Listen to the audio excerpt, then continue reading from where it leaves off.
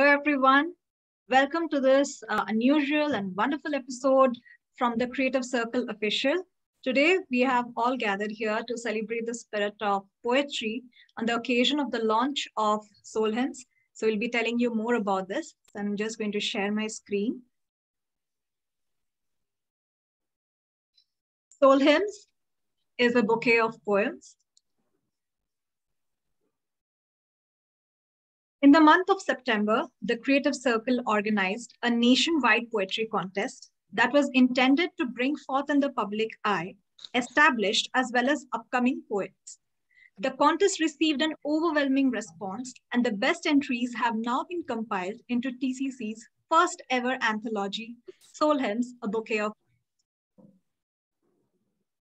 SoulHymns is just not a collection of poems, it's a beautiful celebration of poetry, of emotions, and of the wings of imagination that we all seek to fly off to uncharted horizons.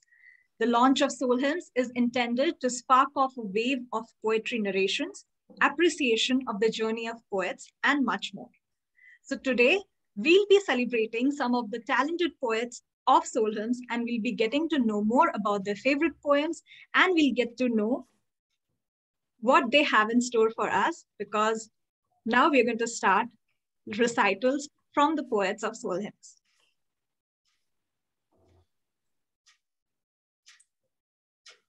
The first poet that we have today is Asavari Bhatia. Asavari, or Ash, she calls herself an artist because she believes she's an amalgam of beautiful things. A bi-poet and writer from India, you can always find her lost in her own company, but she's always ready to help. She has contributed to over 8 poetry anthologies, including Train River Publishing. With a post-graduation in medical microbiology, she is now after her creative call. Asavari, the stage is yours. Please let us know, when did your poetic journey begin, and what would you like to narrate for us today? Okay, so thank you so much, Chitra. And hi, everyone. Good evening, all. So my poetic journey started back in school in class 9th or 10th. My English teacher made me wrote poems. But after that, having a break of, I guess, 2 or 3 years, then I restarted again writing poetry at midnight, summer midnight, when I was talking to my best friend. So I started online. I started writing online in 2018 on Tumblr. So I would say from that's where it started, actually, my poetry journey. Okay, so today I'm going to be recite a very, very personal poem for whom I dedicate this poem to. And yeah, it's very pretty personal and kind of intimate.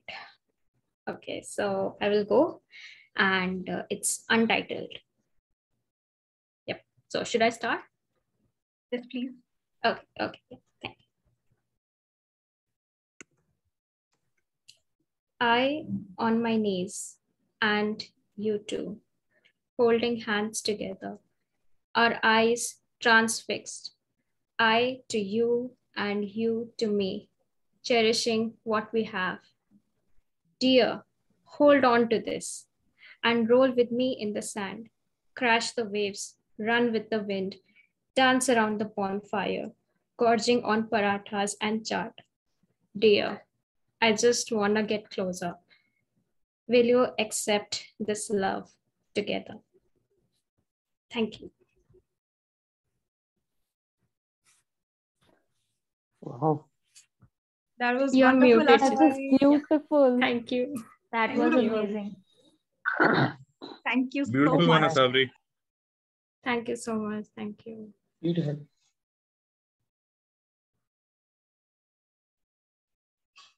So we're going to move to the next poet that we have. That's the second guy. So our next poet is Samvid Das Patnaik. Samvid Das Patnaik loves writing science fiction. His interests are in ancient aliens, historical fantasy, and space travel. His writing interest started at a young age. His debut book, The Last War and Other Stories, a collection of science fiction stories, was published in Jan 2020 and is a bestseller.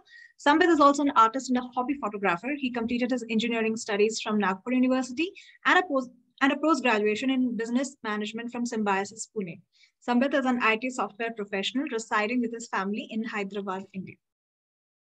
So, Sambit, I would like to ask you, how long have you been writing poetry and how does it feel to be a part of SoulHymns?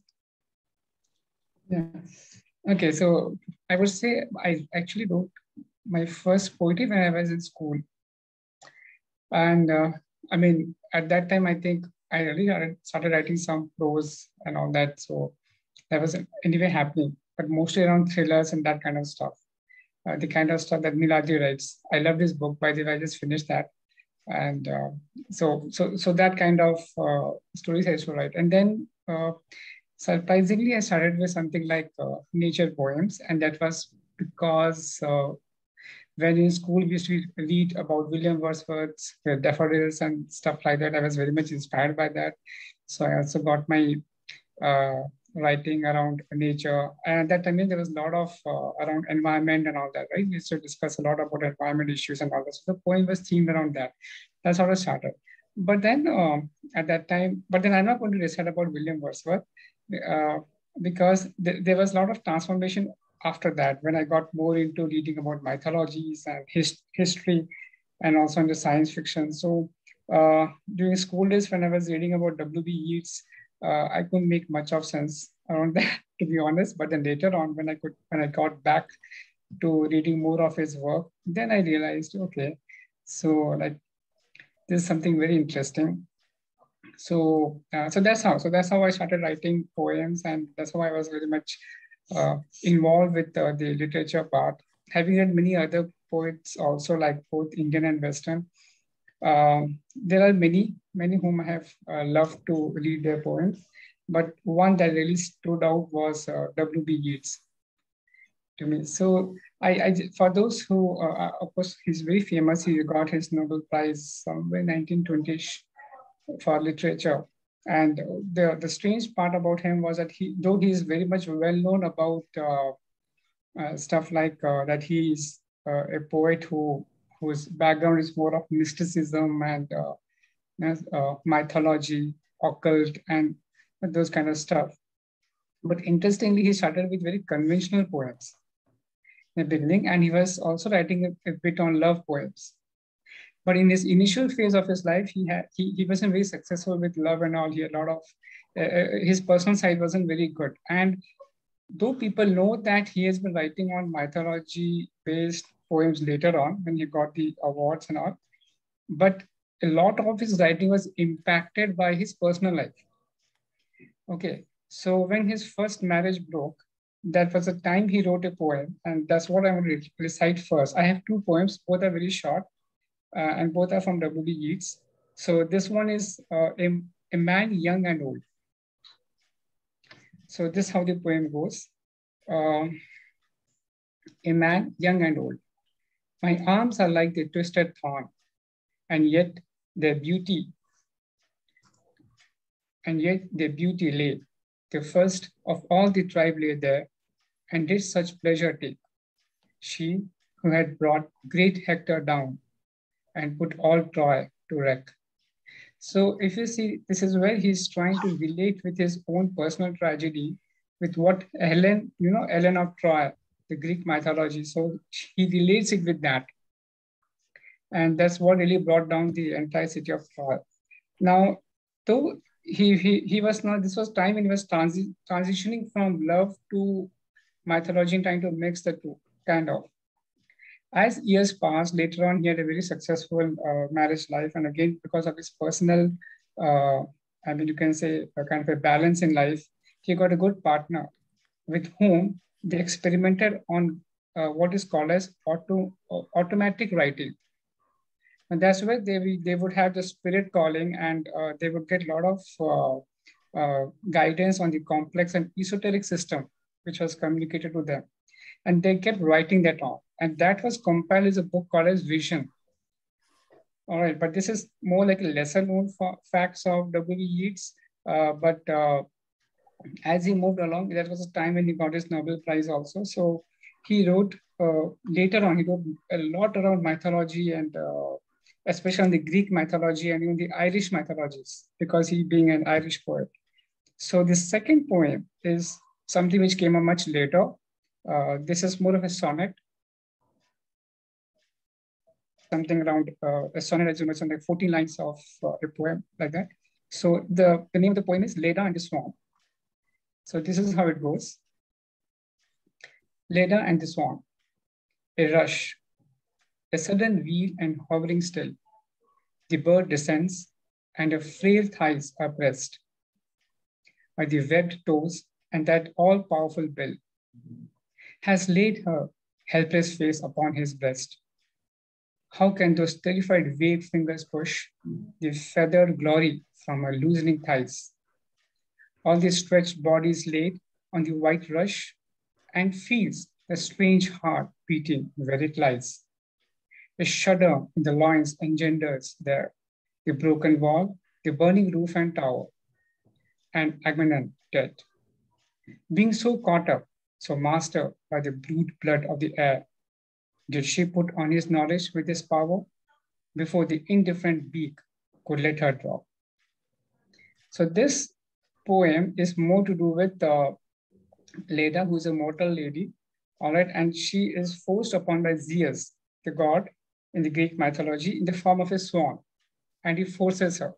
And that actually results in the birth of Ellen, who then marries Prince Paris and gets in Troy, and then this Troy is destroyed, right? So that's the whole story. So I was pretty inspired by that. I just thought I'd share this in this forum. And thank you for so much for giving this opportunity and also creating these kind of atmospheres where we all authors and poets come together and can discuss so much about literature.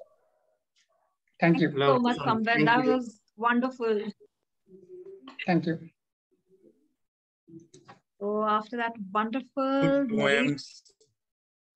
Yes, if anybody has anything to say about a particular poem narration, please do so. Please do so. Don't write it in the chat box. It doesn't come up on YouTube. Please verbalize it. Samved, thank you for the explanation that went with the poems, because these poems by great writers, they have so many different interpretations, and especially the first poem that you said that was inspired from his personal life. It was quite interesting how he translated his personal experiences into mythology. Thank you, for the explanations.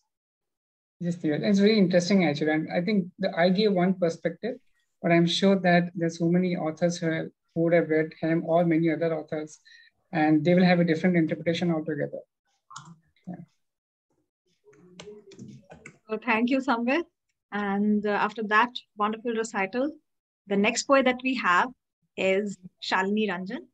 So Shalini developed a passion for writing during her teens. She's an ardent science fiction reader herself, and she has a flair for writing stories with a twist. And she's lucky to be married to the man of her dreams, whom she met on a train while pursuing her MBA from MICA. She works as a consultant with one of the big fours, and when she's not giving wings to her imagination, she indulges in playing make-believe superheroes, chasing down villains with her two munchkins. If I Hadn't Met You is Shalini's first published book, although she has been writing fiction for more than a decade.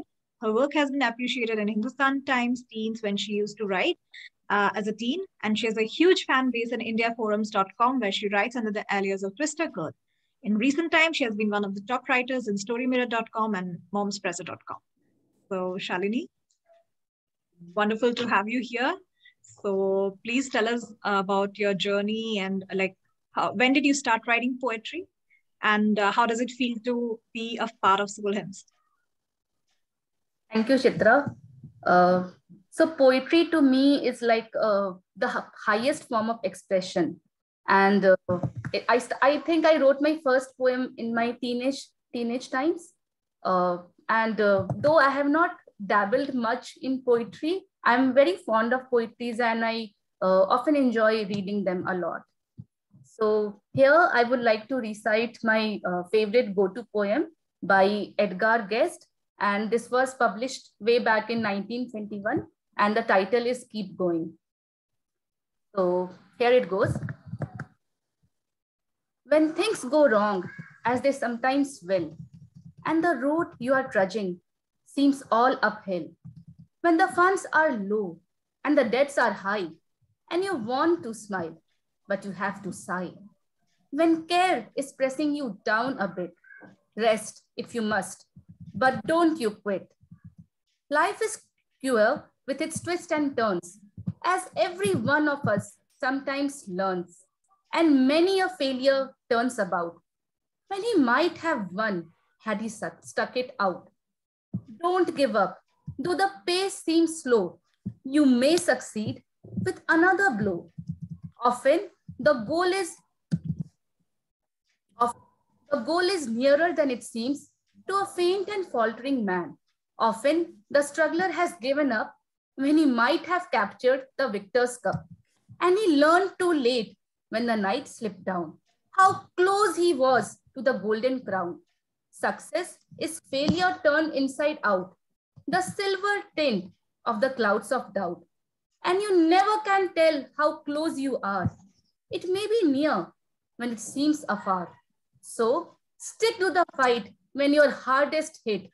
It is when things seem worst that you must not quit.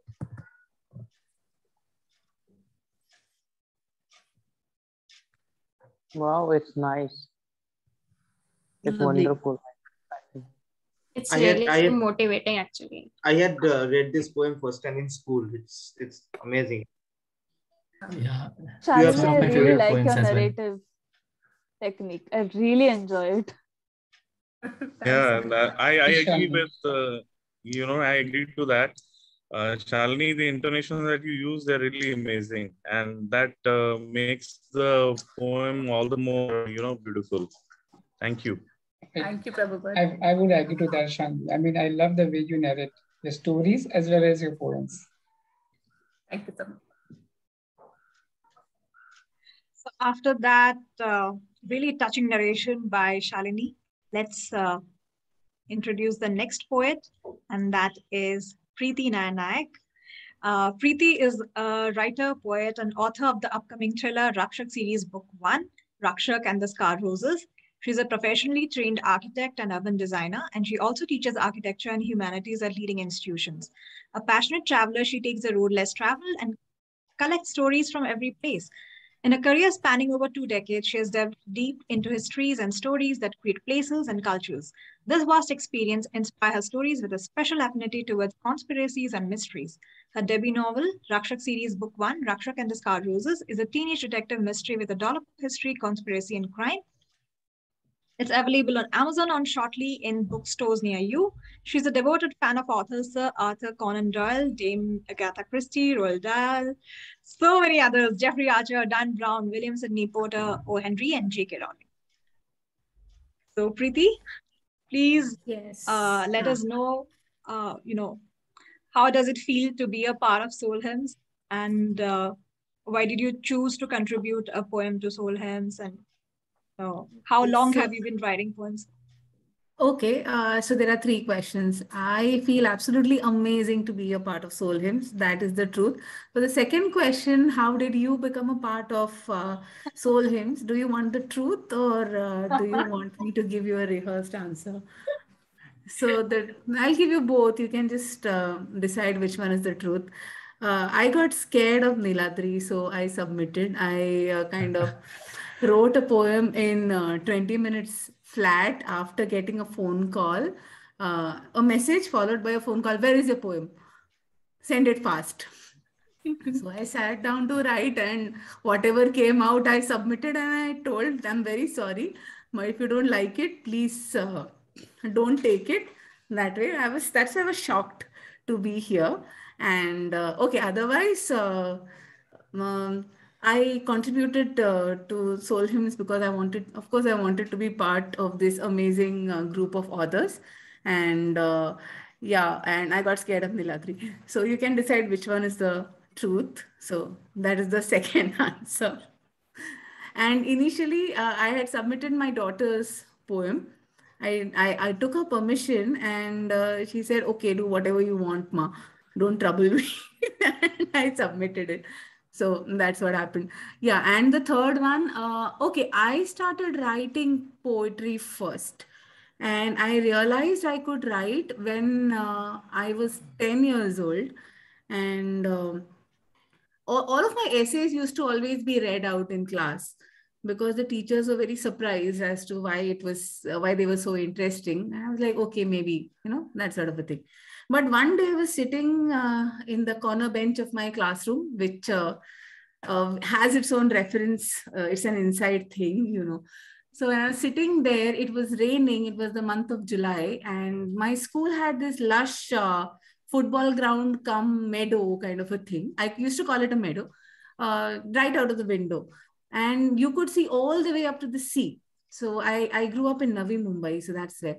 And I looked out and something stirred within me. And we had just started writing with ink pens. So I don't like writing on the last page of my book because I think it kind of spoils it. But I took my maths book and I just started writing. I don't know how, but the lines just tumbled out. They came tumbling, and they took the form of a nice poem. I don't have it because I got scared my mom would scold me and I tore it away.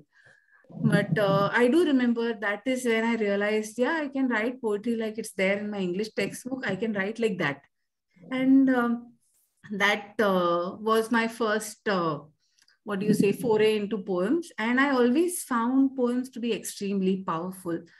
They could just touch your heart with so less words, and they had a certain rhythm to it. There was a certain beauty to it. There was so much meaning. And I believe that meaning is very important in anything. And there has to be more substance than style.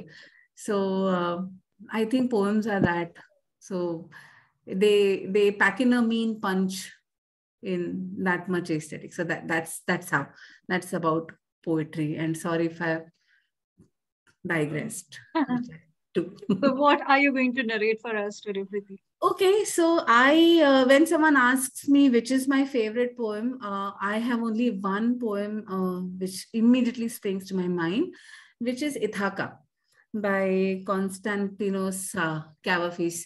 So it was initially, he's a Greek poet, and this was written way back, but it holds true because Ithaka is a poem that always reminds us that the journey is more important than the destination. So I begin my classes in humanities or any class that I'm taking in college. I begin it with this poem. I get my students to read it, and we kind of, absorb that poem first. So that is what I want to read. It's a little longish. Is it okay if I read it? Yeah, sure. Okay, so this is translated by Edmund Keeley. This is the teleprompter thing I've put on. So excuse me if it kind of just, all right. Later. Yeah. Okay. As you set out for Ithaka, hope your road is a long one, full of adventure, full of discovery. Lastrygonians, Cyclops, angry Poseidon. One second. I'm very sorry. I'll read it again. I don't like this. Angry Poseidon. Don't be afraid of them. You'll never find things like that on your way as long as you keep your thoughts raised high. As long as a rare excitement stirs your spirit and your body. Lastrygonians, Cyclops, wild Poseidon. You won't encounter them unless you bring them along inside your soul. Unless your soul sets them up in front of you. Hope your road is a long one. Hope Your road is a long one. May there be many summer mornings when with what pleasure, what joy you enter harbors you're seeing for the first time. One sec. I'm reading the poetry. I've just shut that thing out. Okay, I'm very sorry, people. Okay, may there be many summer mornings when with what pleasure, what joy you enter harbors you're seeing for the first time.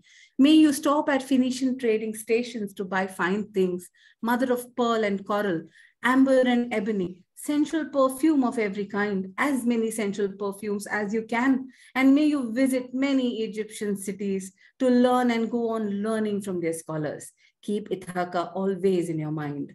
Arriving there is what you're destined for. But don't hurry the journey at all. Better if it lasts for years. This is where I put a warning no. So you're old by the time you reach the island, wealthy with all you've gained on the way, not expecting Ithaca to make you rich. Ithaca gave you the marvelous journey. Without her, you wouldn't have set out. She has nothing left to give you now. And if you find her poor, Ithaca wouldn't have fooled you. Wise as you would have become, so full of experience, you will have understood by then what these Ithacas mean. That's all. Thanks. Over. It's a beautiful poem. Can you please write the poet's name in the chat box? Beautiful. Yes. I'll just write it for you. This is Ithaca. Thank you so much. Yeah. Ithaca by C.P. It's kind of poem like printed and pasted on your wall. I'm reading. Yeah, I've actually done that. I wanted to paste it in my children's wall, but Arya did not approve of the aesthetics. She likes everything in a particular order. So this was in cream. She wanted it in gray. So it never got posted. Never got pasted on the wall, actually. She's there probably. She shut off her camera, embarrassed by her mother now. It reminded me of she has to put on her camera because she's going to go next after that wonderful recital by her mom. So let's get introduced to the youngest poet of SoulHymns. That is Arya S. Naik.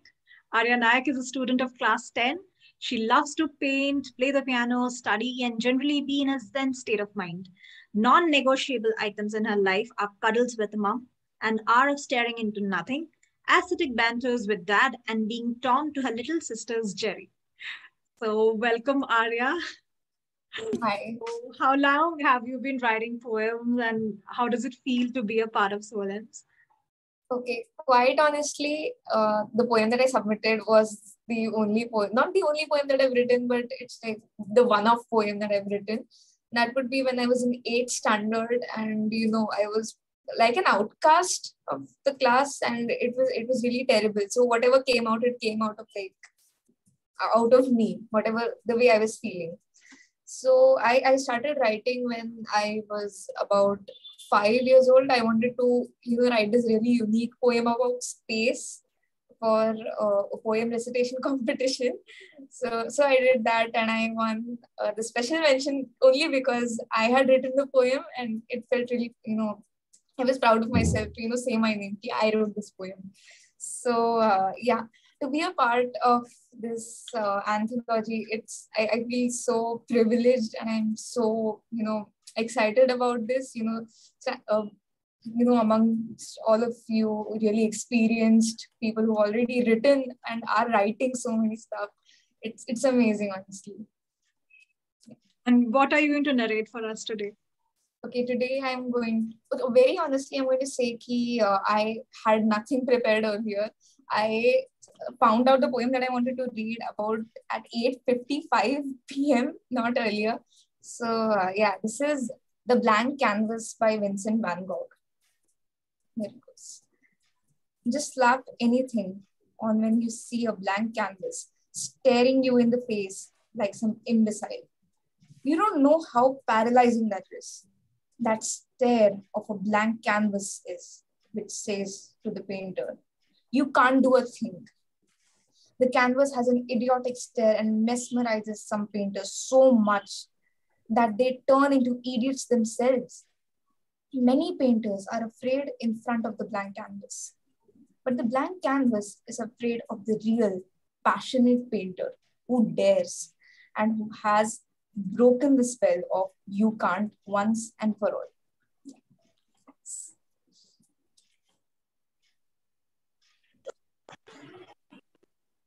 Nice citation. Nice point. Good choice.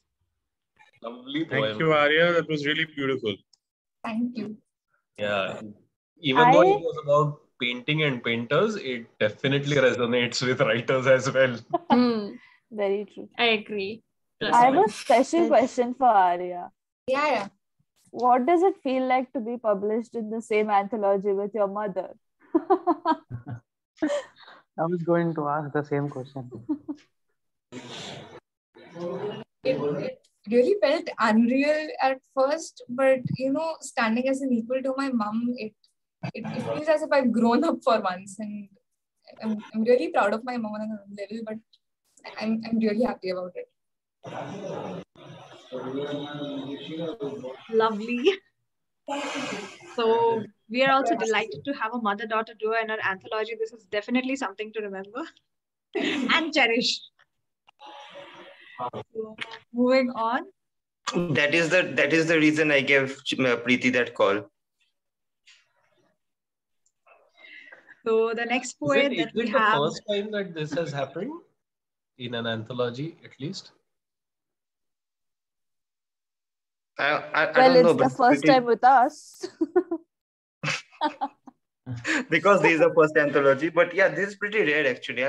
I've not seen an anthology where a mother and daughter duo are part of the same collection. I have not seen that. So, okay, Chitra, let's move on. Yeah. Who's next? Moving on, we have Romit Srivastava. Well, even back in 2013, when it became apparent that his field of study was science and he had to study thoroughly for medical entrance exams, Romit Srivastava was never able to quite come to an agreement with the fact that he had to stop his writing or his love for arts. Romit, I feel you. During his life in medical college, not only did he ever restrict himself from giving time to himself to write poems and short stories, one of his poems even got published in an anthology of poems. Now in 2021, while he's doing his internship as a doctor in BRD Medical College, after even facing people fighting life and death before his eyes during his COVID duties, he is finally devoting the time that he so yearned to give to his writings. Wonderful, Romit. So, Romit, that's quite a journey. I mean, I can relate to that because I'm also a scientist, and I was because everyone thought I was going to go to writing, and then I went to science. So, I mean, those fields really don't go together. I might be honest. Exactly. So, how have you managed to balance your writing and your career now? And any future plans for writing poems, short stories? No, actually, I only write like whenever I get some alone time, and like I don't usually talk very much, so that's just my go-to place. And like even now, after like the next year is totally supposed to be for my PG entrance exams, so even writing anything and giving some time to think about it feels kind of guilty towards my profession and study part. So that's the whole thing. How does it feel to be a part of SoulHymns? It's a wonderful thing. Like I've always wanted to be a part of something such amazing. So yeah, like when I was selected, when my poem was selected, I was sitting. There was some cultural activities going on in my college. So that time, I was sitting with everyone else, and I just got that email, and I was so excited. Great to know that, Romit. And I feel that, SoulHymns has made us all a family of poets in the truest sense. And we're going to be connected to each other through various events that we're going to interact. So, yeah, I'm looking forward to it. So what are you going to narrate for us today, Romit? So the piece that I'm going to recite is, just one second. So the piece that I'm going to recite is, I wrote that, it's called Newspapers, New Page. So I'm so sorry. I'm so sorry. So I wrote this like back when. Why is someone not letting you narrate? It's my sister. So, are you getting a call so from the ER? no, ma'am. Actually, I'm getting a call from my sister right now because I just recovered from COVID, so my duties are off till today. As Arya So would yeah, agree, sisters can be annoying sometimes. no comments. Hey, I am a younger sister. I'm the youngest one in a family of 4. I have 3 older sisters. So the piece that I'm going to recite is called Newspapers, New Page, and I wrote this back when uh, it was the first lockdown, I guess, and by that time, India took a massive hit as well, like all around the globe. So obviously, a lot of things went wrong. So I had nothing else to do but to write my emotions down to this page, I guess. So here it goes. We live in a time where news travels faster than the mind can process. We live in a time where the outrage subsides and we digress. Some people died on the streets looking for shelter, looking for food. Forgetting their cries, we dived into the communalism of who targeted who. Doctors and nurses all over the world died to save a few. Yet some people around the globe were again saving themselves and the curfew. At one end of the world, freedom of speech proved to be so dire. At the other, that liberty seems to be choking while it trembles to aspire. This farrago of propaganda by pseudo-intellectuals and fraudulent tales must be put to an end. Or just posting about your agitation on social networking sites and forgetting about it has become the new trend. I'm pained with the callousness of people who forgot about the lives our nation lost and can't empathize. I'm saddened by the state of journalism in my country, who in front of power and money became inhumane and failed to sympathize. While every shred of my being calls out to me to become something, to bring about a change, I'm angry at the fact that some amount of avoidable deaths in a population of billions is nothing more than my newspaper's new page. That's I had goosebumps. It's amazing. That is some brilliant writing right there. Excellent, Romit. And we really hope that you continue to write poems. I hope that as well. Romil, it was written brilliantly, and honestly, I felt a little bit guilty somewhere because up till very recently, I was a part of this very corrupt media, and I have indulged in such unethical reporting myself. So, thank you for saying this, and especially on Republic Day when we are supposed to be reminded that we have a responsibility as media representatives, as people's representatives, voices. So thank you for the poem. Thank you for making me introspect. So Niladri has something to tell. So Niladri, sure, just go ahead.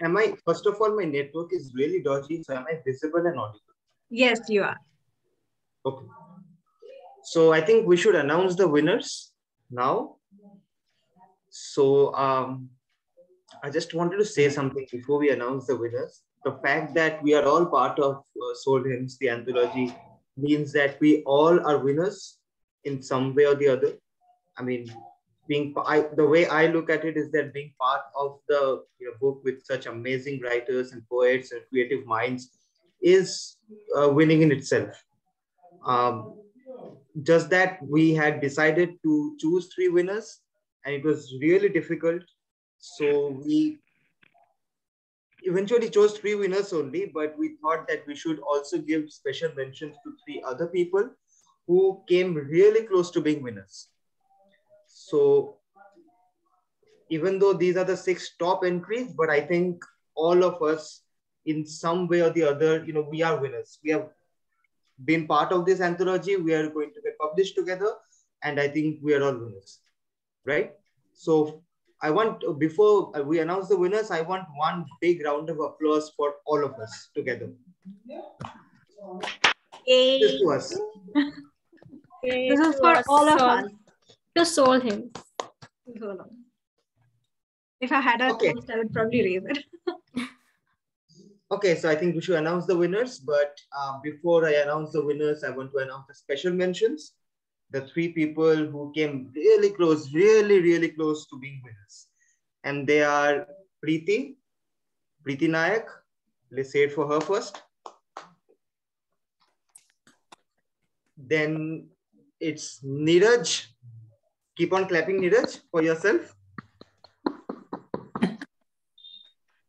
And Shashikala ma'am. So, congratulations. I'm going to share my screen and now I think we should announce the winners. Yes, please. Suspense music. Ding, ding, ding, ding.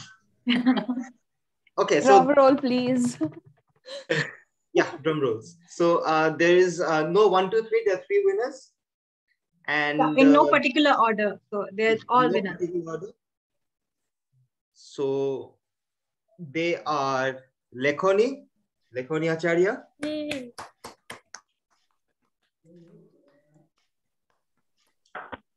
Then Manjushri ma'am.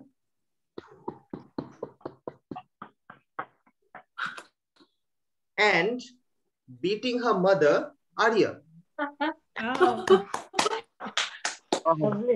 Congratulations. Congratulations. So the toss-up was between Preeti and Arya, and we decided to go for the daughter instead of the mother.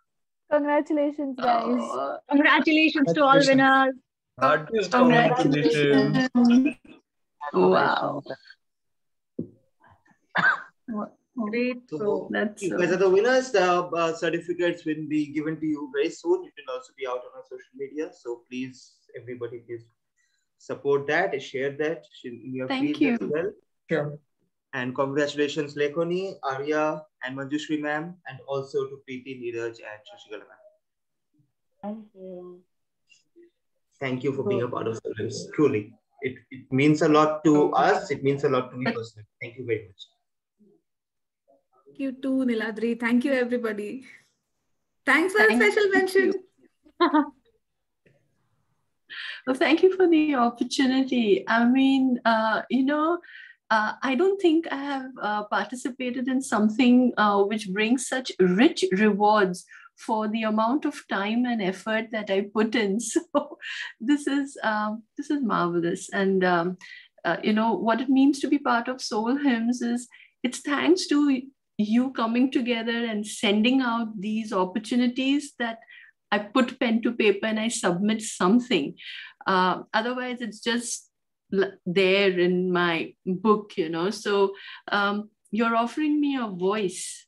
So thank you for that. And unimaginable,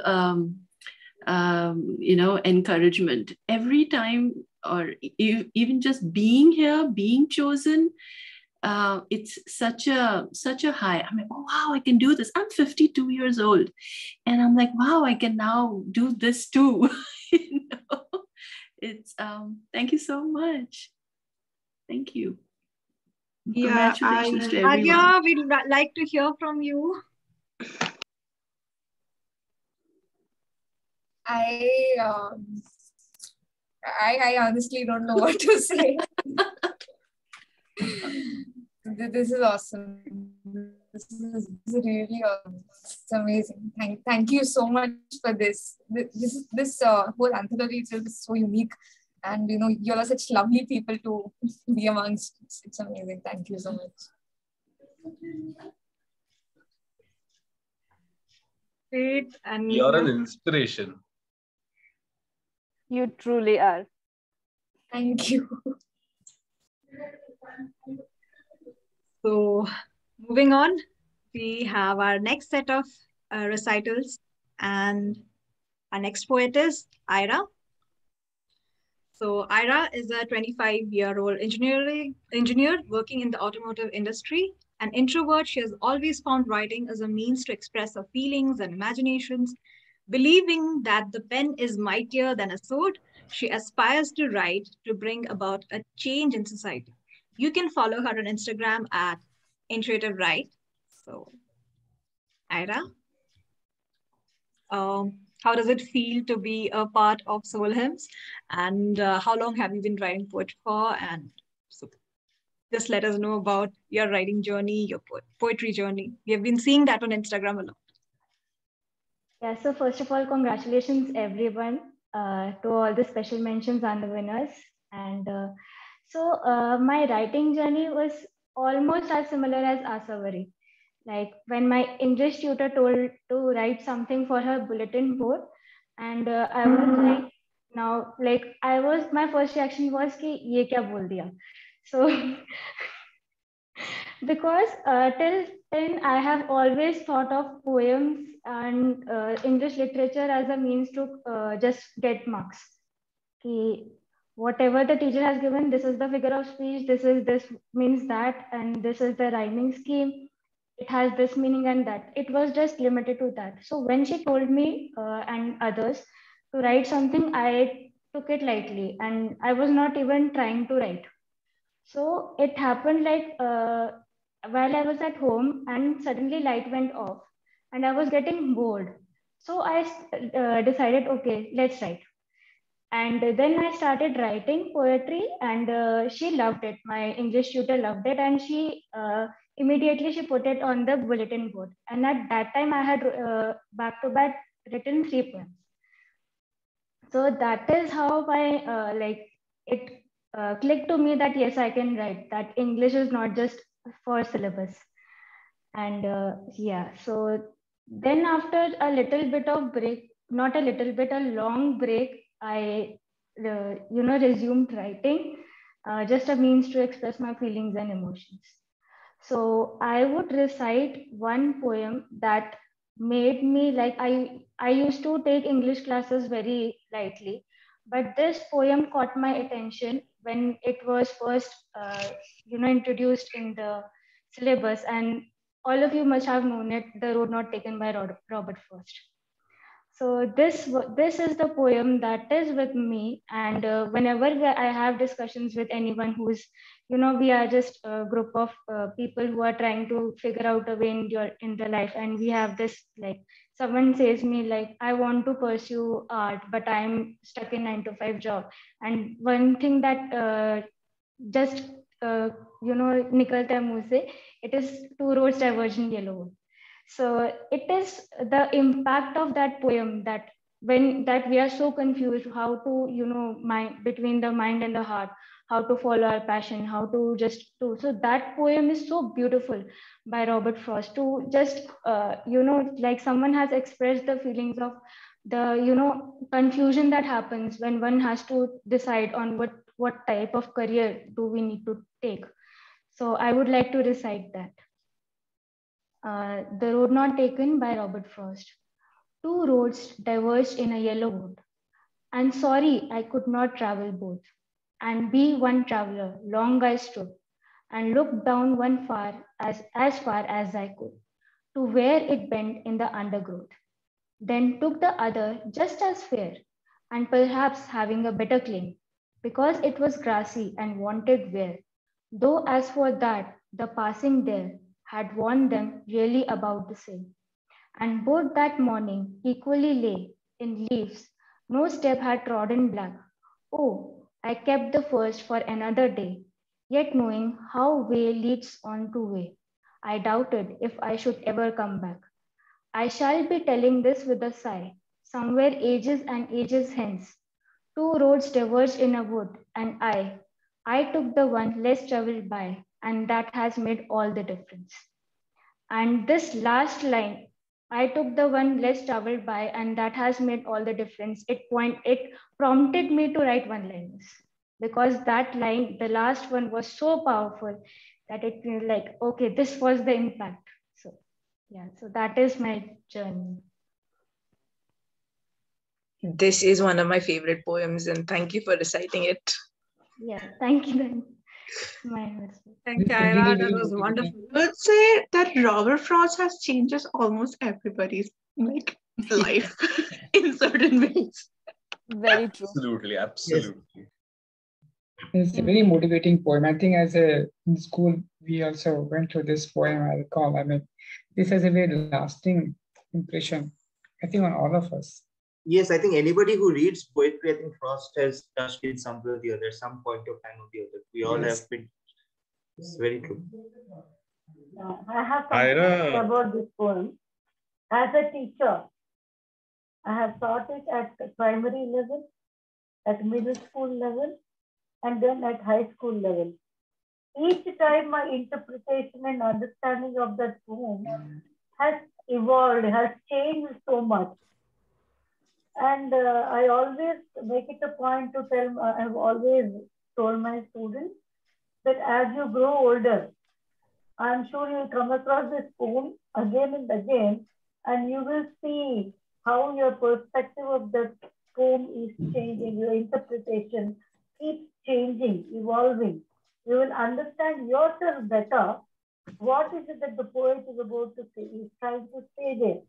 It's not just about choices in life. It is more than that. Leaving something and accepting something else, which is not much known to anyone, is a tough choice. And that is the point I used to make to my students, that when you come across such a situation in life, think why you want to do differently. Don't do differently because you want to be unique. Think why you want to do it uniquely, differently. So I have always, it is one of my favorite poems. I think I always keep quoting this and the other one, Stopping by the Woods on a Snowy Evening, by the same poet. Thank you. Ira, that's a beautiful recitation, and honestly, you took my favorite go-to poem away. I was about to recite this one, so I'll have to, read out the next go-to poem that I have. But thank you. That was a very nice recitation. Thank you. Yeah, thank you so much. And sorry. Hey, that's okay. Yeah, thank you, Ira, for reciting that poem, and you just made me remember my English classes. Thank you, Ira. And you've got some great, you've evoked all those memories that you had in childhood. And I think Robert Frost is the first poet that we really relate to. It hits us hard. I mean, okay, this is something that we need to think more about. Great one, Ira. The next poet that we have today with us is Usha Sridharan. She is 56 years old and she lives in Delhi, NCR. She is a professional writer and writes poetry, fiction novels, and short stories. Her debut novel is under print. So welcome, Usha. And we are delighted to have you today. So, hi. How long have you been writing poetry? I mean, tell us something about your poetry journey. If you ask me that when you are started, I can say it's all on my late time. I have started writing when when you ask me childhood times, I just scribbled something and that doesn't give some meaningful, right? When I started doing my MA post-graduation, after that I started writing all these things and all things, writing the poems and all was coming into my mind, and just writing very fluently I began to write. But as my father was also a writer, was writing in his local language, that is Malayalam. They used to, I have seen him is writing the way he is writing and how he's imaginating how to write and just writing, and then that was from there I felt that I should also write. So after doing my MA and that, I have started writing recently. I could say that it would be in past 10 years back I started writing all these things. It was really inspiring, Usha. I mean, for all of us who think that it's gotten too late for us and we're going just writing. Even I whine sometimes like, I am going to be 32. I'm just going to write now. And so I mean, we have writers with us like Arya, and then I'm like, so yeah. You're an inspiration because you're not giving up. You're continuing to write. You're going to publish your debut book. So all the best for that. And please let us know what you're going to narrate for us today. So today I'm going to narrate about Kamla Das, which I have read in my MA, in MA, my grandmother's house. My grandmother's house. It is a poet's nostalgical memories of her place, which she has grown up at her grandmother's house. So here goes the poem. There is a house now far away, where once I received love. That woman died. The house withdrawn into silence. Snakes moved among the books. I was then too young to read, and my blood turned cold like a moon. How often I think of going there to peer through the blind eyes of windows and just listen to the frozen air, or in wild despair, pick up a handful of darkness to bring it here, to lie behind my bedroom door as like a brooding dog. You cannot believe, darling, can you, that I lived in such a house and was proud and loved. I who have lost my way and beg now at strangers' door to receive love, at least in a small change. This is the poem. This is the poem she has been doing, the writing that where her grandmother's house was so lovely place, and she has lost that, and now at her married home, she is not getting that much love what her grandmother has been receiving. So this is my poem. Usha ma'am, thank you so much for reciting Kamla Das. I mean, you can ask Angel every time that I get the opportunity to meet her. The two of us are fawning over Kamla Das.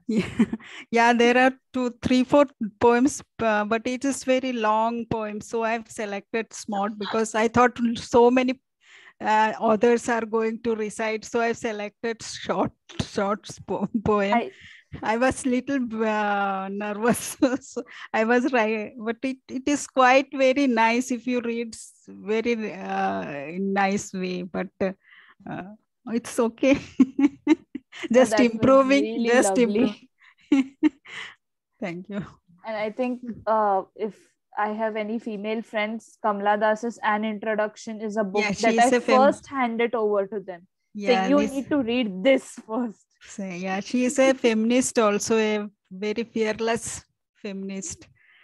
Whatever she comes in her mind, everything she writes in very nice way. In fact, she had changed her religion. Yeah. For some time, because she wanted to know what actually is there in Islam. Yeah. So she experimented with her own life. Yeah. No, there was a belief. And then she, of course, came back. She again became a Hindu later on. But that is something very, very unusual. Yeah. For anyone to do. You want to know the inside out of a religion. So she just wanted to know what is it about. Yeah. And that struck me. That really struck me. But once would do that. Yeah, somewhere I have read that she was at touch with a Muslim boy, and he has converted her to Islam, and she was in love with that boy.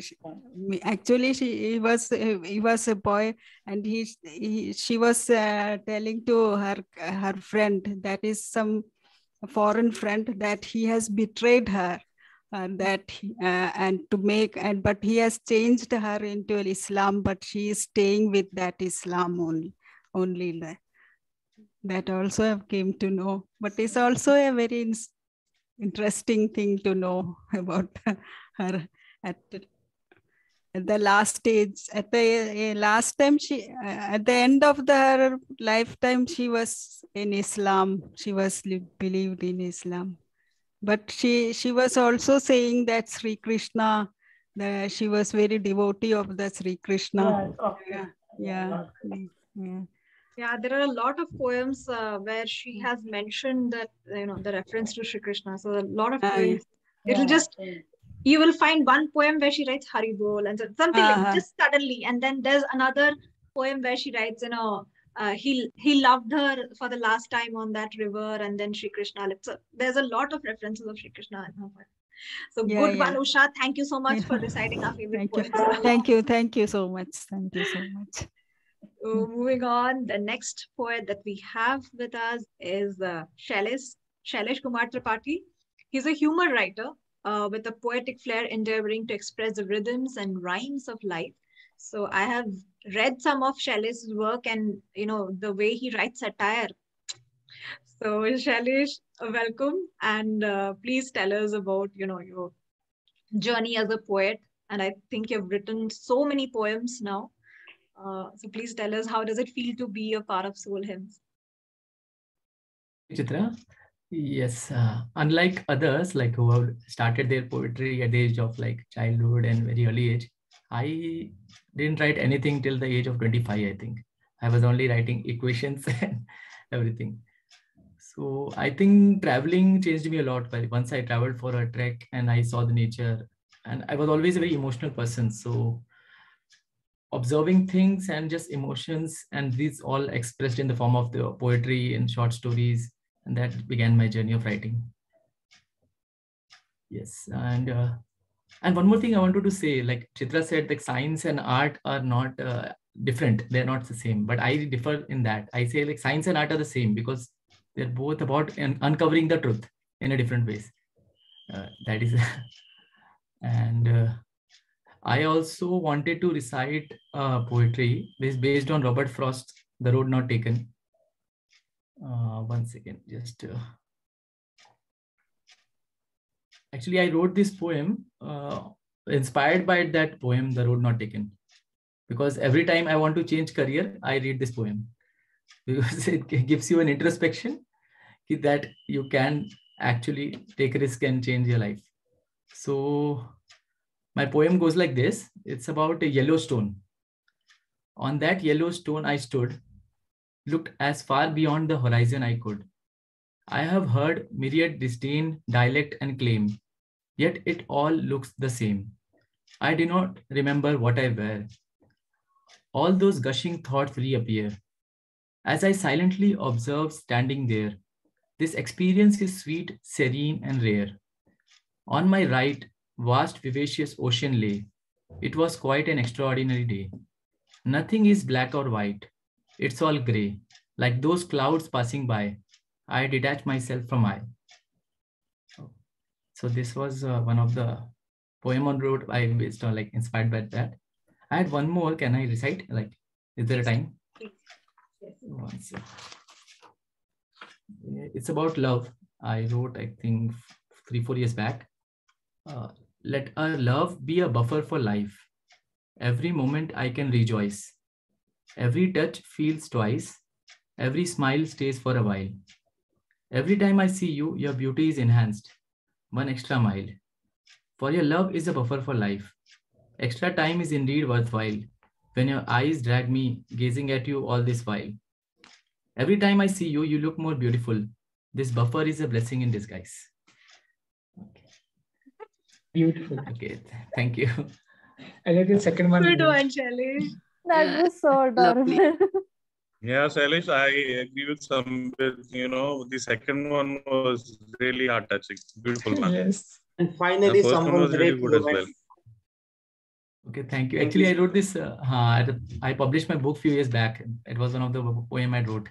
So today I recollected that, and yeah. The first one is philosophical, very philosophical, I felt. Isn't Yes, it? yes. I mean, yeah. Actually, I attended a workshop on poetry. Okay. That there was an assignment that you have to read this poem by Robert Frost and then write based on that. He mostly connects nature and human in a way that we know the poet does. So I just tried an attempt to. Yes. I felt you're a very natural poet. What? I mean, poem is in you, like. Yes, yes, I love writing poetry. Like it calms me down. I know what Samvit means. It sort of comes from within him. He's very casual about it. It's like he's just saying it out of the blue, but it's flowing from him. So I get what you mean. Yeah. Okay, Shailesh, that was wonderful. And moving on, we have Shashikala ma'am. So Shashikala Gadapalli, a teacher by profession, finds teaching an enriching experience. For her, life has just begun post-retirement. She has embarked upon a new journey to realize those dreams that seemed far-fetched. Her newfound passion, writing, has paved the way for her to explore the unvisited realms of imagination and creativity. Simple, down-to-earth themes trigger her imagination and find expression in poetry and fiction. Words like pearls drop into spaces, coloring them with infinite and strikingly relatable emotions. Her published books are verses of life, Till Eternity, The Absent Citizen, The Untold Sagas, and Silent Musings. Oh wow, that was some introduction. I enjoyed reading it out, Rajikala ma'am. This is rather a poetic introduction itself. So welcome to this lovely family of poets, and please, let us know. How has the experience of SoulHymns been so far, and what are you looking forward to next? To be very honest, I wrote the poem. It was spur of the moment. I hadn't thought much of it, how to go about it. But that thought about whatever I have written has been there in my mind for several years, maybe from my school as a student.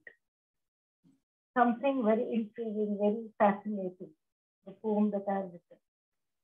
And to be a part of SoulHymns is most unexpected, and I feel really honored that my poem has been selected. Thank you so much. And regarding my journey as a poet or as a writer, I would term myself as an accidental poet and accidental writer, because I had never ventured into this area at all. Till my 60th year, I have been only a teacher, teaching students at all levels. But then post-retirement, it just so happened that I joined one community of writers and just started writing. So my first book that I published, Recitals of Life, was in 2020. I started writing in 2019, immediately almost after my retirement. And that is how I chanced upon writing as my, I realized writing is my passion only once I started writing. Till then, I wasn't sure about it. It was not there in my anywhere in my mind. So the poem that I'm going to read out is from my own published book. The title of the book is Silent Music, and the title of the poem is Can't Thank Enough. Give up was never in your dictionary. Given the circumstances, it wasn't in your nature. With my inability to learn, they called it dyslexia. My family gave up in exasperation. Your faculties are disabled. They will put you where your size will tell you. Was it my own family who had given up on me? Felt vexed with life, wanted to wriggle into a shell And then they came along like an angel, a fairy. Me, a human with a heart that emoted, connected, pulsated with my emotions. How easily you identified my needs, and then you showered me with all that was lacking: love, care, affection, knowledge, skill. I was overwhelmed and felt blessed. That spark that you ignited boosted my morale. How easy you made learning the joy immeasurable. As I stand on this podium, receiving awards for my exemplary work in the field of science, I swell with pride. I prostrate to the one who made me worthy of this award. Can I ever repay you, ma'am? Thank you.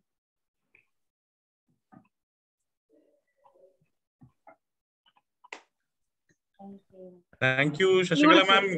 I've read Silent Musings. I really love that book of yours. It's a beautiful collection, and this one that you recited just now, it's actually one of my favorite poems from that book. Thank you so much. Thank you. Thank you. Thank you so much. Thank you so much, Shashikala ma'am. That was beautiful. Thank you.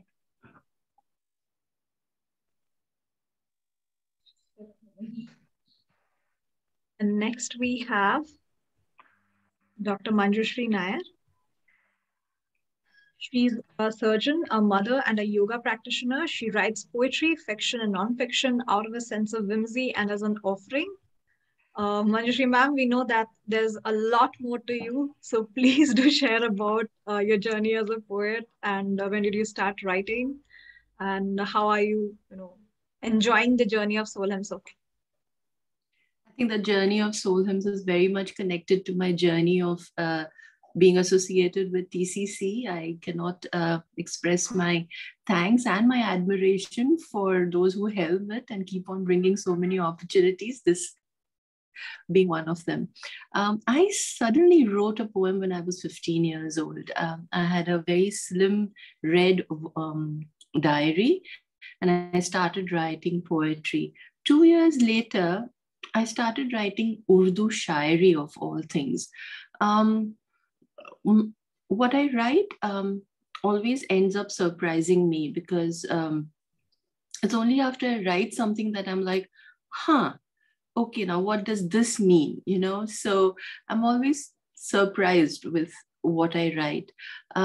Then I stopped writing for decades. And it's only in 2019 that one of my dear friends sent me a beautiful photo from Himalayas.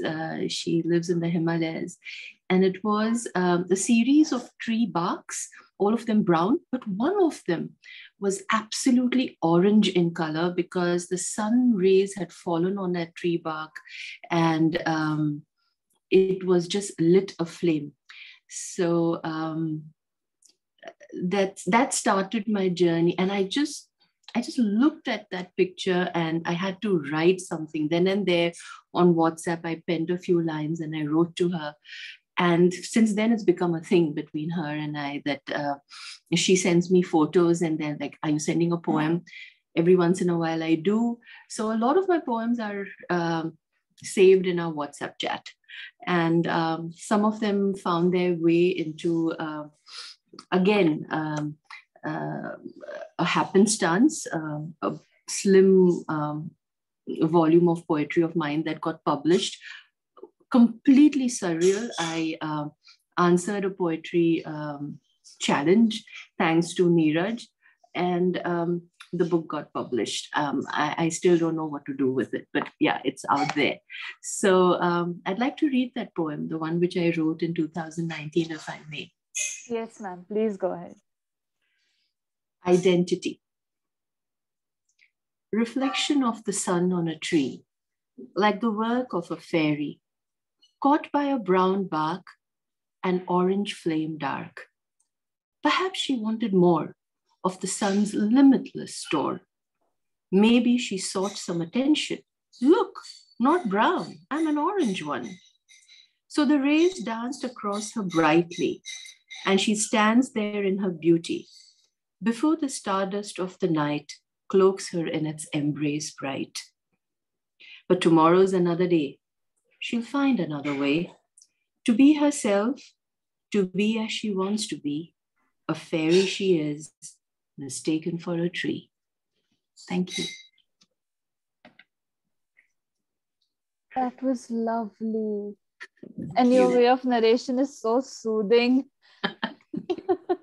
I could listen to you all day. Yeah, will you teach me how to narrate a poem, please? Yes, please. That, Sure. that narration was very beautiful. Oh, thank you. Has a visual impact. Yeah. Thank you. And the Narration. narrator of the stage, it has a visual impact. Thank you. And Shashila, ma'am, Thank even you, yours Manjushri too. ma'am. Both And of yours. Even Neeraj both of and yours. me, we have like first-hand experience of listening to Manjushri ma'am, because we have these late night sessions where we sort of boost each other to write, and and we discuss on lots of topics of writing Jai Bhadne, and we go on every topic under the sun. But when Manjushri ma'am, starts speaking, it's like, the days, all the anxiety is gone, and we're like, we want to listen. We don't want to write. We don't want to sleep. We don't want to do anything. We just want to listen to her. I've got to get my husband to listen to that.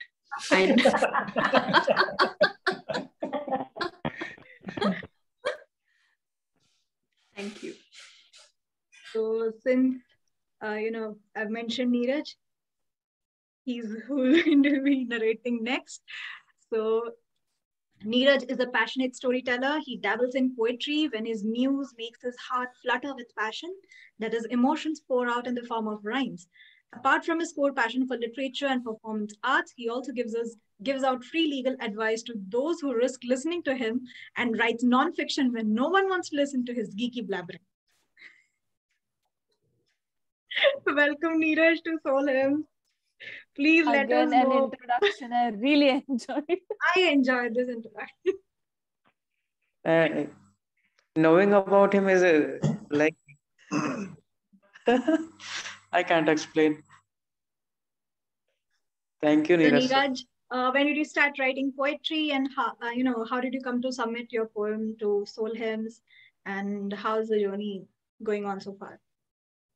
Okay, so poetry, I have always been writing stories since I was a kid, but poetry came to me very late, primarily because my father was a poet himself. He's an award-winning poet, and his poetry has been recited over AIR, All India Radio. And to be honest, that scared me so much, because he is such exceptional poet that to match his level was it always felt impossible. And so I really never tried writing poetry as a kid. But because he was a poet, he used to make me pay a lot of attention to the lyrics of good songs. He made me read a lot of poetry. I wrote my first poem out of necessity.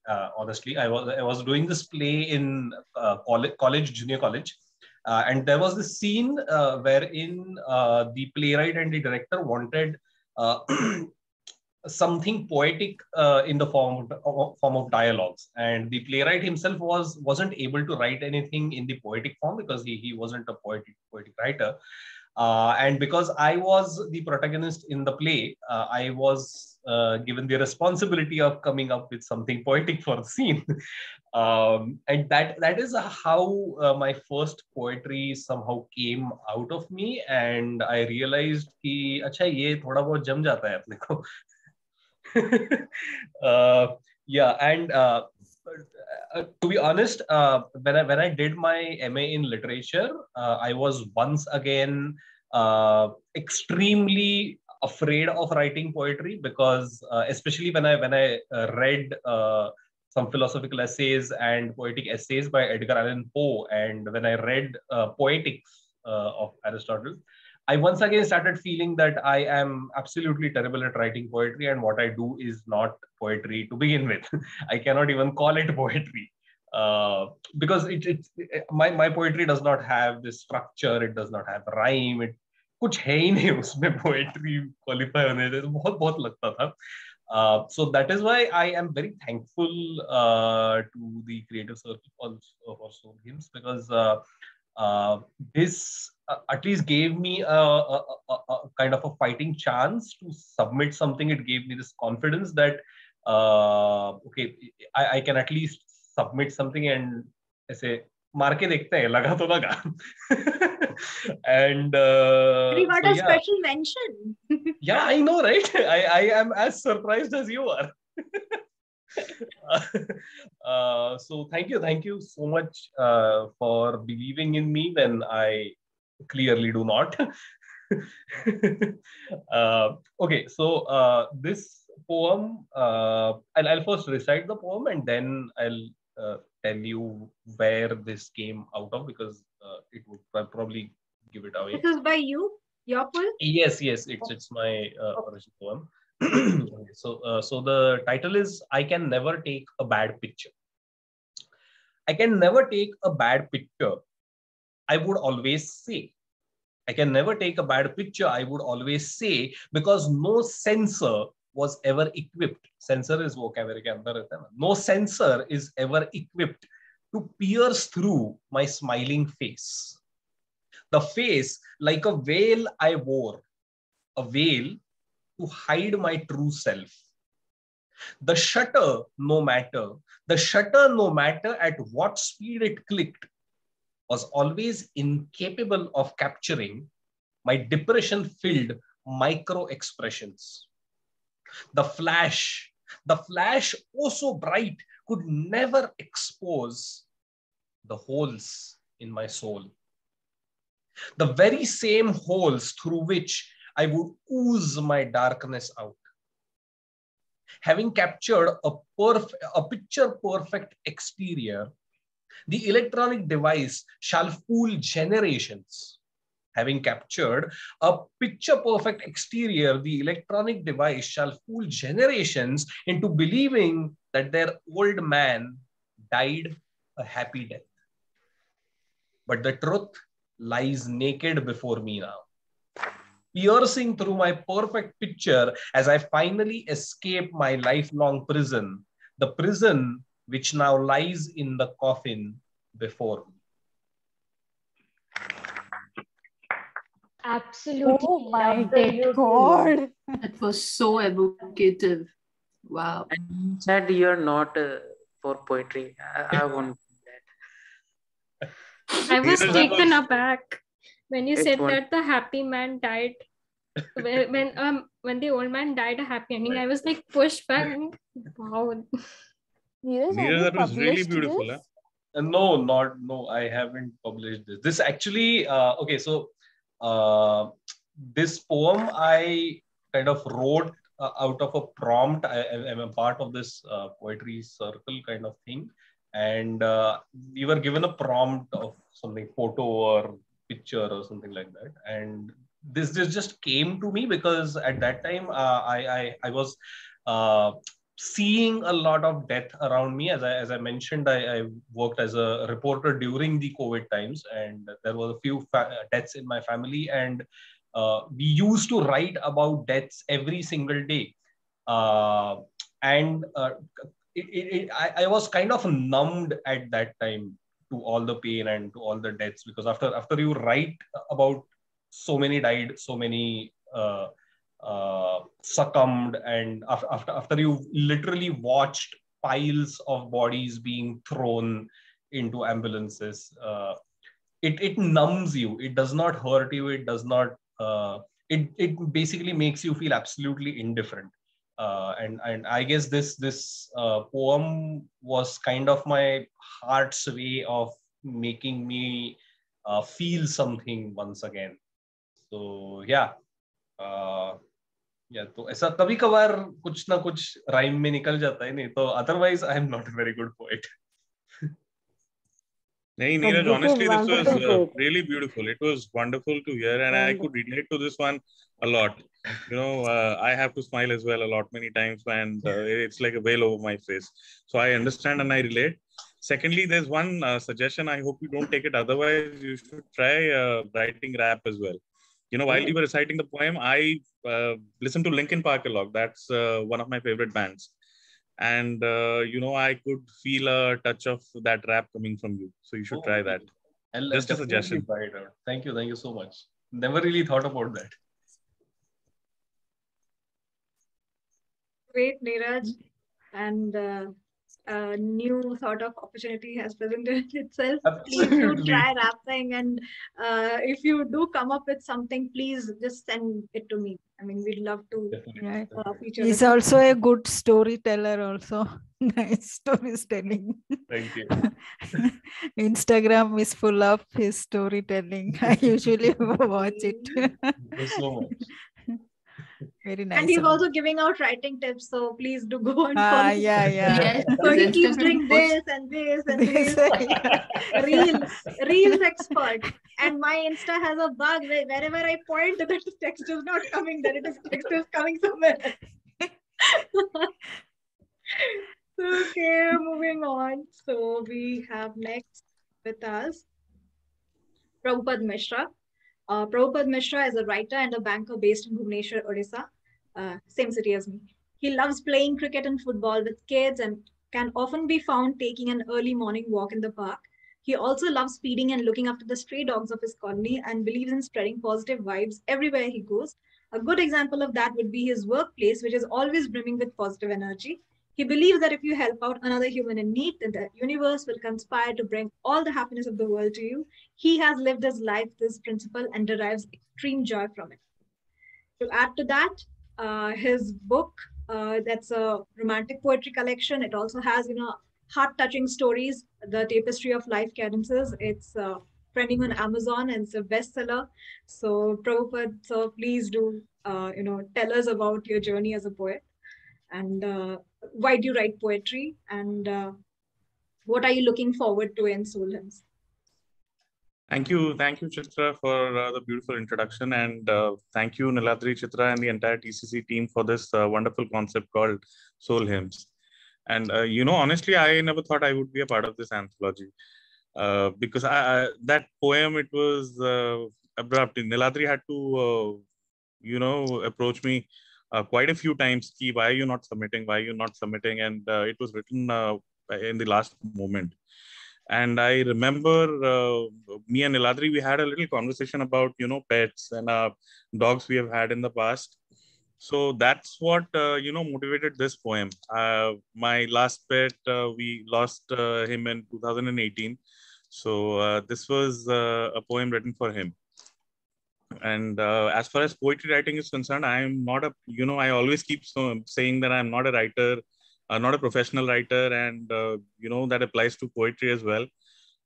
I just write out of my heart. And usually you'd find my pieces, it would feel like some child has written those pieces.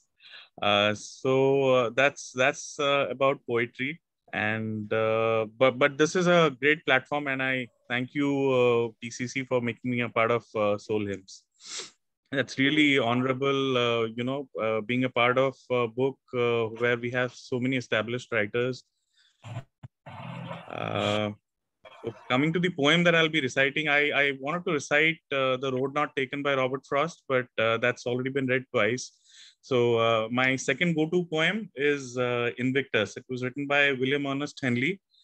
And this is a poem that's very close to my heart. And every time I feel low, I try and read this poem and some other pieces that I have in stock in my diary. But this is a poem, that always helps me get up. It's inevitable that we fall many times in life. We get punched down, and but it's all the time more important that we get up. So this is a poem that guides me to do so. So here it goes. Invictus is the title of the poem. Out of the night that covers me, black as the pit from pole to pole, I thank whatever gods may be for my unconquerable soul. In the fell clutch of circumstance, I have not winced nor cried out aloud. Under the bludgeonings of chance, my head is bloody but unbowed. Beyond this place of wrath and tears looms but the horror of the shade. And yet the menace of the years finds and shall find me unafraid. It matters not how straight the gate, how charged with punishments the scroll. I am the master of my fate. I am the captain of my soul. So this is the poem, and I really love the last stanza. It's ends with I am the master of my fate and I am the captain of my soul. So for anyone, this is what applies in life, that you are the master of your fate, you're the master of your soul. No one else, nothing else matters. You're bound to get up. So thank you. Lovely. I love your narration. Yes. And that poem is one of my favorite. The last two lines are of one of the two couplets that form the headlights of my journey, that and to thine own self be true, because I read both these two lines and to thine own self be true when I was in my teens, and it was like, yes, this is how to be, never forgot it. So thank you for that. Beautiful. Thank you, ma'am. That was wonderful narration, and this is a very inspiring poem. I also recall reading it earlier, and thanks for bringing it back again. I could revive those lines with you again. Thank you so much. And just to add one thing, I'm just reading a book right now, and let me tell every one of you, he's written many number of stories in that. It's a collection of stories. Each of them are short. In those few lines, it could just be a one pager or a one para story. In those few lines, he says a lot and leaves many things unsaid. So it's beautiful. What else? It truly deserves a bestseller. Thank you for sharing your stories in your book also. Thank you, Sambit. Prabhuji, thank you so much for this poem. I actually needed to hear this, and I would actually like to go back to your intro. It is such a wonderful value to live by, to do something good for someone else. Thank you for that as well, because that's a value that I think I need to inculcate as well. I really loved that line and the way you put it. Thank you, Neeraj. And the background of the poet, I'm so sorry. He wrote this poem when he was on his deathbed. He died of tuberculosis when he was very young, I believe in his 20s. And that's when he wrote this poem. So the spirit of the man shines brighter than the cage that it's in. Definitely. Thank you so much. Thank you so much, Prabhupada, for this poem. This is extremely special to me. And I would say this ranks amongst my favorite poetry too, because this is the poem that gave me strength when I was fighting cancer. So thank you. This is a very, very, very special poem for me. Thank you so much. Thank you, ma'am. Thank you, Prabhupada. And moving on, Lekhoni, you're up next. So Lekhoni Acharya, hailing from Kolkata, is currently based in Calgary, Canada. She has completed her master's in literature from Symbiosis College of Arts and Commerce. She has been writing since the age of 12 and previously has published her work in the college magazine. She is also part of an Amazon published book called Word Not. She has written short stories and a series of poems about a serial killer. Interesting. She is a nature lover, enjoys the rain and reading when not at work, can analyze films like a professional critic, and takes pride in knowing how to play chess and compose songs in Hindi and English. So, Lekhoni, welcome to this event, and we are so delighted to have you. You're one of the winners also. Please let us know about your journey as a poet and how you came by SoulHymns and why you decided to submit your poem here. And also, how does it feel to be a winner of SoulHymns? No, it actually took me when you guys announced, I was like, okay, I thought it's not that great. Okay, fine, maybe it's like, because I was in like I was actually fighting with my editor that this is not that great, this is not that great, I cannot publish this one, or send out this one. And she was like, no, it is good, it is good, just trust yourself, it is good, it's not that bad. So yeah, I thank my editor for that. When I came about my journey as a poet, so being a Bengali and being coming from Kolkata, like this is like a tradition to learn or listen to Rabindra Sangeet and anything which is related to Rabindranath Tagore. So my mom, I remember my mom, singing Rabindranath Sangeet every Pochishe Boishakh, or like on his birthday, or on our like New Year, the Bengali New Year, and during the Sarah, like this. That's a kind of a normal thing for me. So poems, reading poems, or reading like good poems is always a very normal thing. But what made me write is his it is in Bengali, and I'm so sorry I could not find the English translation. It's called Jokhon Porbe Na Mor Payer Chinno Ei Pate. So it basically means when my footprints will not fall on this path anymore. It's about death, like even after I die, how things will go on, and you guys will remember, maybe not remember me. So that's something which like is still in me. And I was like invoked by that particular song or poem of Rabindranath Tagore, and that made me write first time when I was in 12th grade. No, when I was 12 years old. Another, because I knew that I cannot, like that's a Bengali version, and I'm sure not everybody will understand Bengali.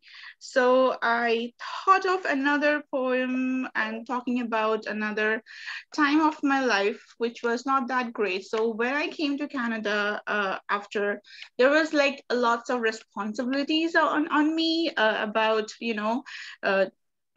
find a proper job, get settled, because when I was in India, I was like, yeah, this is my own country. I can do whatever I want. But when you come to a different country, there are certain things that you have to do, and there's no time for, sometimes you have to kill your passion and store it in a chest or something like that. So the poem of Robert Frost, Stopping My Words on a Snowing Evening. It kind of was like, I could relate a lot with it. So especially those words where he's saying, the words are lovely, dark and deep, but I have promises to keep and miles to go before I sleep.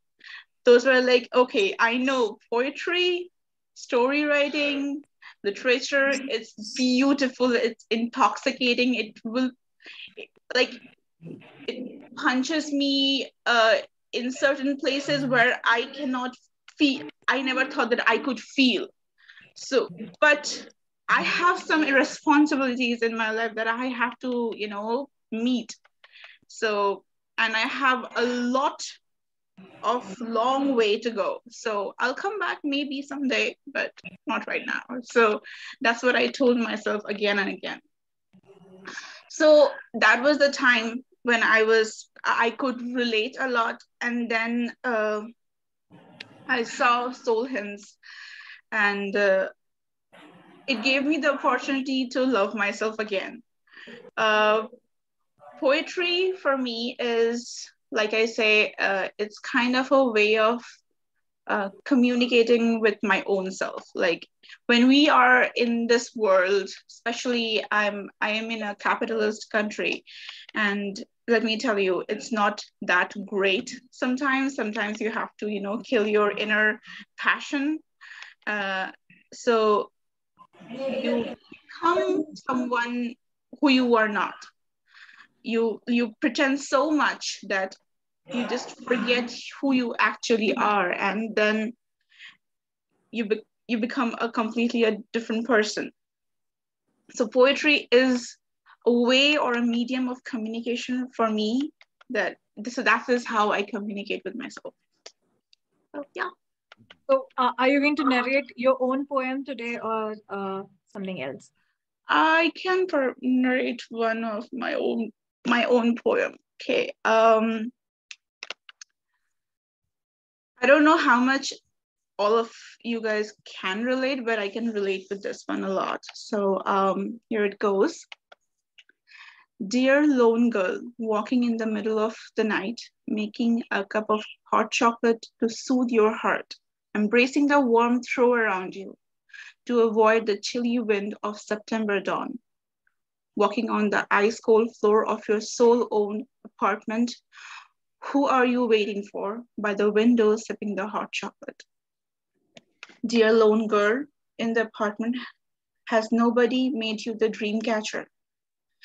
Instead of what you want, thought of giving you what you need. Who are you looking for in the vacant chair right opposite to yours? Dear lone girl, why do you choose being alone? Why choose to wait, anticipating for love? A love which cannot meet its destiny, a longing which you see no end to, a longing tangled like the flowers in your curls.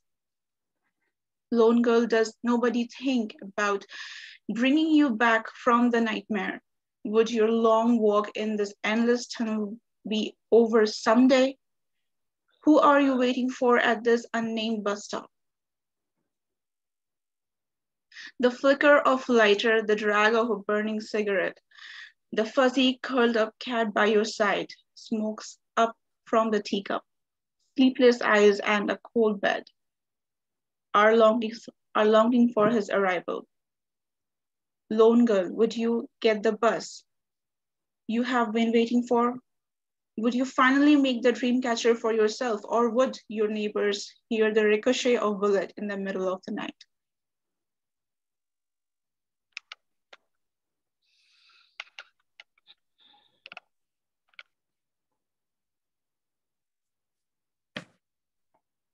Lekhoni, I think the silence that you just received means so, so much. I was like, was it not audible to people? I'm speechless. I'm literally telling you. Lekhoni, it's actually, Lekhoni, no The words. silence was because I think everybody was absorbing what you just narrated. It was really, really good. Thank you. Thank you so much, Lekhoni. That was great. We'd like to hear more from you sometime. Yeah, sometime I would like, when we have our own dancing sessions after that. All those who are watching this, we are going to start our own dancing and you'll have to tolerate that. We'll be, of course, featuring it on the YouTube because we'll be having so much of fun. So apparently Lekhoni, when we asked her to do videos and narrate, and she was like, I can't do this, and I'm like, okay, you're a dancer, can you dance? And she was like, yes, I can dance. So I'm like, yeah, we should jam sometime that way. So we'll because I know dancing and singing, that's a very normal thing. You asked me to come sit in front of the camera and talk about myself. Okay, that is bad. I don't know, like that. Okay, Chitra, let's move on to the next person. Yes. I think we have only a few Next left. poet is Angel Nair. Angel is a law graduate from Pune with a deep love for art, words, and literature. She has been an avid reader, which she believes is a source of a passion for writing. Angel has also taken part in a few story writing competitions, one of which was the Lorien Hemingway Competition of Britain, wherein her short story had been presented as an honorary mention. In her free time, she can be found tucked away in a cozy corner with a book in hand and enjoying some music. Hi guys, am I audible? Hi, Angel. So how are you? Okay. Okay. She says okay. Yeah, I'm sick, but yeah, I'll be fine. Yes. So yeah. Are you enjoying your journey as a poet? I mean, in SoulHymns, and when did you actually start writing poems? Okay, so I have been writing since I was very little, and I've always had a dream of getting my own book published, and now I am working towards it, and it is going to be a compilation of my poems. So I'm quite excited for that. Nice. Yes, I absolutely love poetry because yeah, reading, like I said, The Road Not Taken is one of my favorite poems. And I first studied it when I was in the 7th grade. And the way my teacher explained it to me, like, to the class, it stayed with me and it is still with me. So I absolutely love it.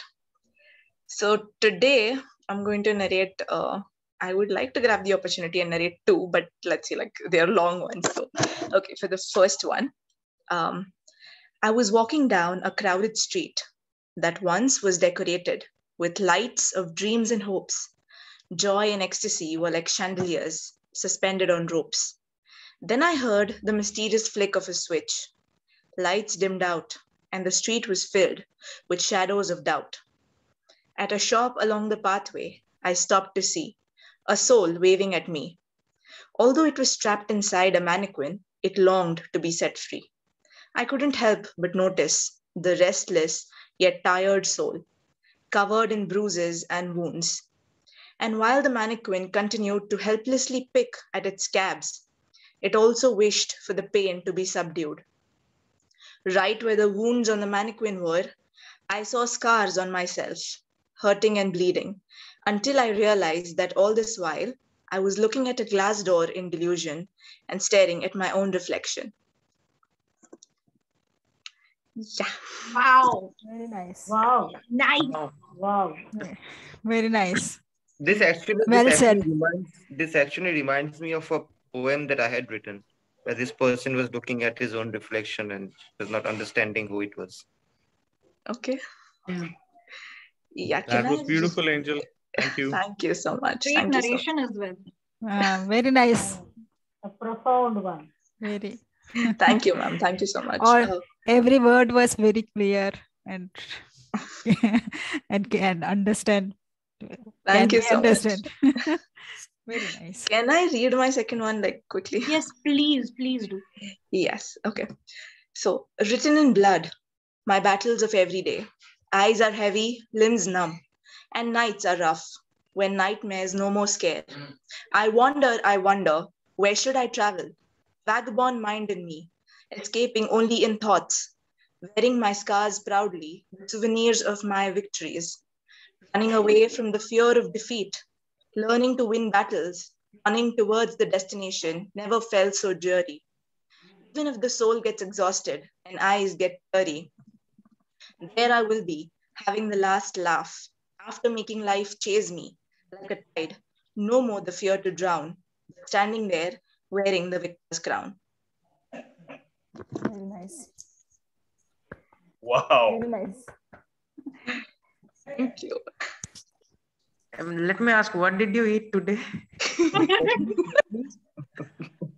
Why? The words were so clear, so clear. Angel, your last one, I would say I could relate a lot.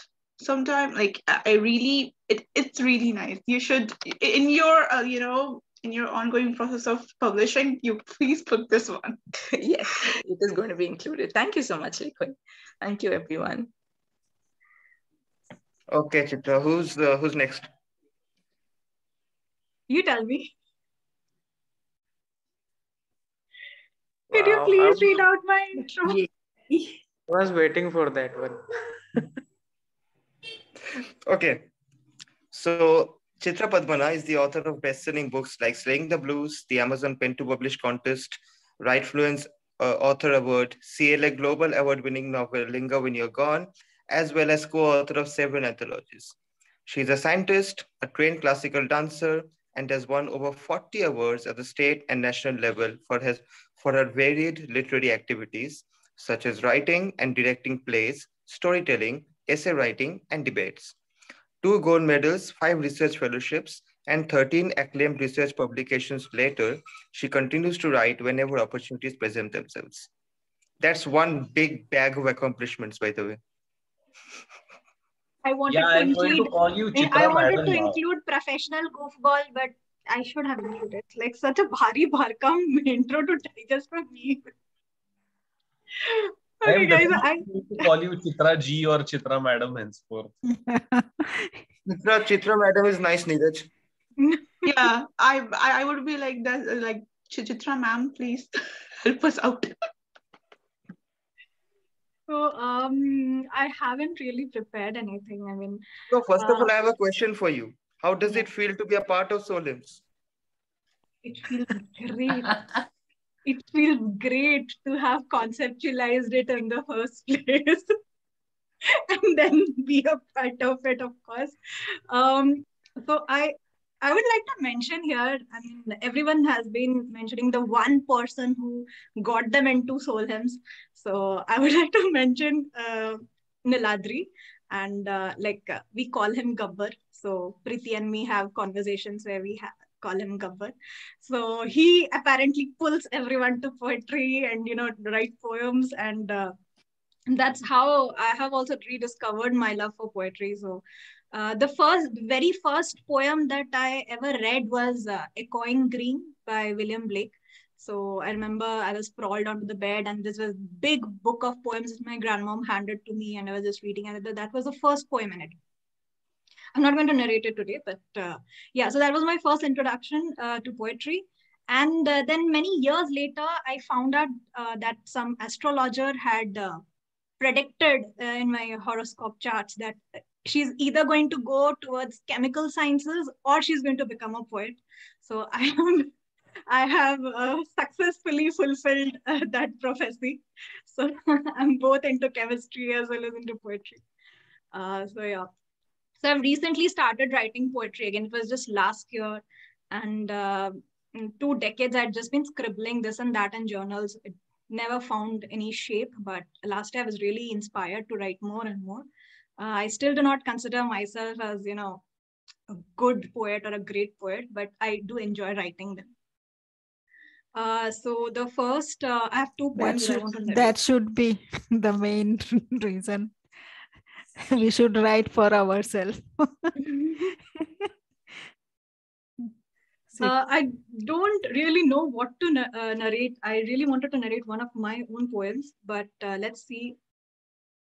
So the first poem that I'm going to narrate today is Hickey. Okay, so here it goes. Who would have thought it was so tricky to lie and to hide an itsy bitsy hickey? It's hot and thirsty. My neck feels sticky. I wince at a throb from the angry hickey as I silently agree how never have I felt so damn icky. I voice it aloud and hear a shout, but don't see the slap until it hits, along with the jibe that rhymingly fits. You don't get to be this finicky over such an itsy bitsy hickey. There's no strength left for a fight. My stomach roils, thinking of yesterday night. The fat rules of cash, the handcuffs and the lash, the games and the drug dreams, the chains and the subdued screams. And yet they think I am being picky over an itsy bitsy hickey. What they don't know is that it's not just one, but so many, shaped like his snail, tattooing me captive in a cage of helpless fear. No longer a relic of a lover quirky, my spot of shame, once my ticket to fame. Mark of the man who brought me into the city. Who could have thought it could be more than just an itsy bitsy hickey? Oh my God, it Very nice. turned dark so soon. And that was a thriller in a poem, yeah. Chitra had sent me this poem saying that ऐसे लिख दिया, it's not that great. I said it is absolutely amazing. What you're saying is not great. And this lady claims to not be a great poet. Thank you Yeah, so much. Chitra, it was very humble of you to say that you're not a great poet. Huh? This was really outstanding. Thank you so much. Tongue twisting. Tongue twisting. It's a bit. I remember sending it to Niladri and he was like, oh, who could have thought it's an itsy bitsy hickey. Oh, I'm enjoying this. And then it got, okay. I know it literally happened to me. It was like, okay, ये बहुत cute है, मस्त है. And oh my God, it's so dark. Yeah. But knowing Chitra, I knew कुछ तो आने वाला है पीछे. I was waiting for it. It's not an itsy bitsy hickey. कुछ तो है. Yeah, it's not an itsy bitsy hickey. Okay. By the way, So Chitra, then do you still just have one more. Yeah. Do you still have the number for that astrologer? You passed I away. was going to ask her also. I wish I had the contact number of the astrologer. I really want some advice from him now, but unfortunately, not there. So he just predicted chemistry and poetry and then done. Khatam. And he used a word for me. I mean, I was still a baby, so they never got the full astrological chart done, but he used a word, local language, and he used Khyana Kopini. Okay, so it means the one who gets instantaneously angry. And my parents quote that to me at every well, I just want to say something. That astrologer was absolutely bang on target. I mean, Kopini looking right at you now. I would actually Preeti, I am not the real Gabbar. Okay, I'm just a face. The real Gabbar is someone else. You don't know it yet. No, TNPCC does. You have seen? Has anyone seen Batman Begins, where Ra's al Ghul was a complete different person? Yep. That's what it is.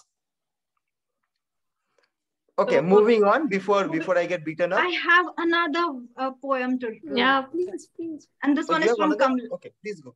And this is one from Kamla Das. Not a very long poem, but still I wanted to recite this because this sort of showcases the desperate nature of a poet. And I think she has brought it out quite beautifully here. So this is titled Forest Fire. Of late, I have begun to feel a hunger, taken with greed, like a forest fire that consumes and with each killing gains a wilder, brighter charm. All that comes my way. Boiled child in open pram, you think I only look. And you too, slim lovers behind the tree. And you, old man with paper in your hand and sunlight in your hair. My eyes lick at you like flames, my nerves consume. And when I finish with you, in the pram, near the tree, and on the park bench, I spit out small heaps of ash, nothing else.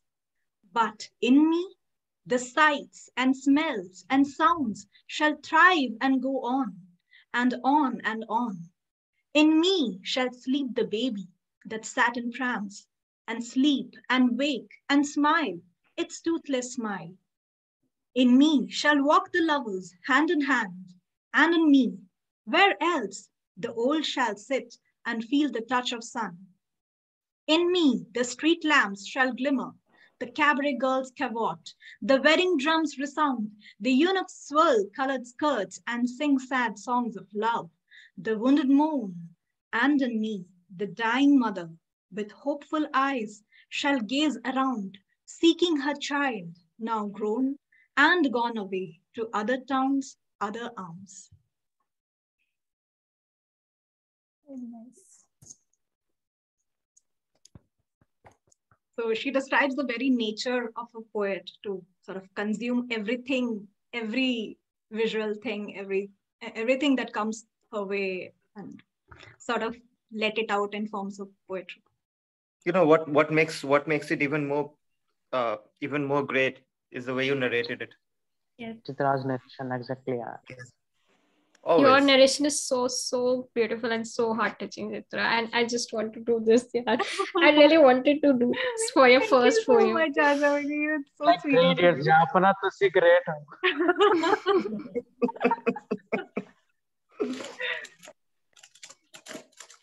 Okay, so who's next? You are next. So, Me? Huh? so I'll be reading out a brief intro of you. I have an intro Niladri also. Shekhar Mitra is a best-selling author, poet, editor, and entrepreneur. Niladri's writing credits include the poetry collection Songs of Dust, the short story collection Beyond the Grey Line, and the novel Letters of Nine. Niladri has also contributed articles to various publications and has written columns for several top websites. Apart from being a writer, Niladri is also a professional editor and the founder of a digital platform for creative minds. In his free time, he gubbers around several scared poets and terrifies people. Not true, but okay. So, Okay. Yes. When did you start writing poetry, Niladri?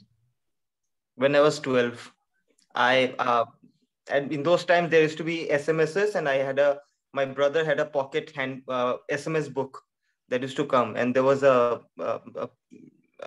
share there. I don't know who it was by, but there was a share, and it was really it touched me. It said, "अपने हाथों की लकीरों को क्या देखती हो जालिम, किस्मत तो उनके भी होते हैं जिनके हाथ नहीं होते."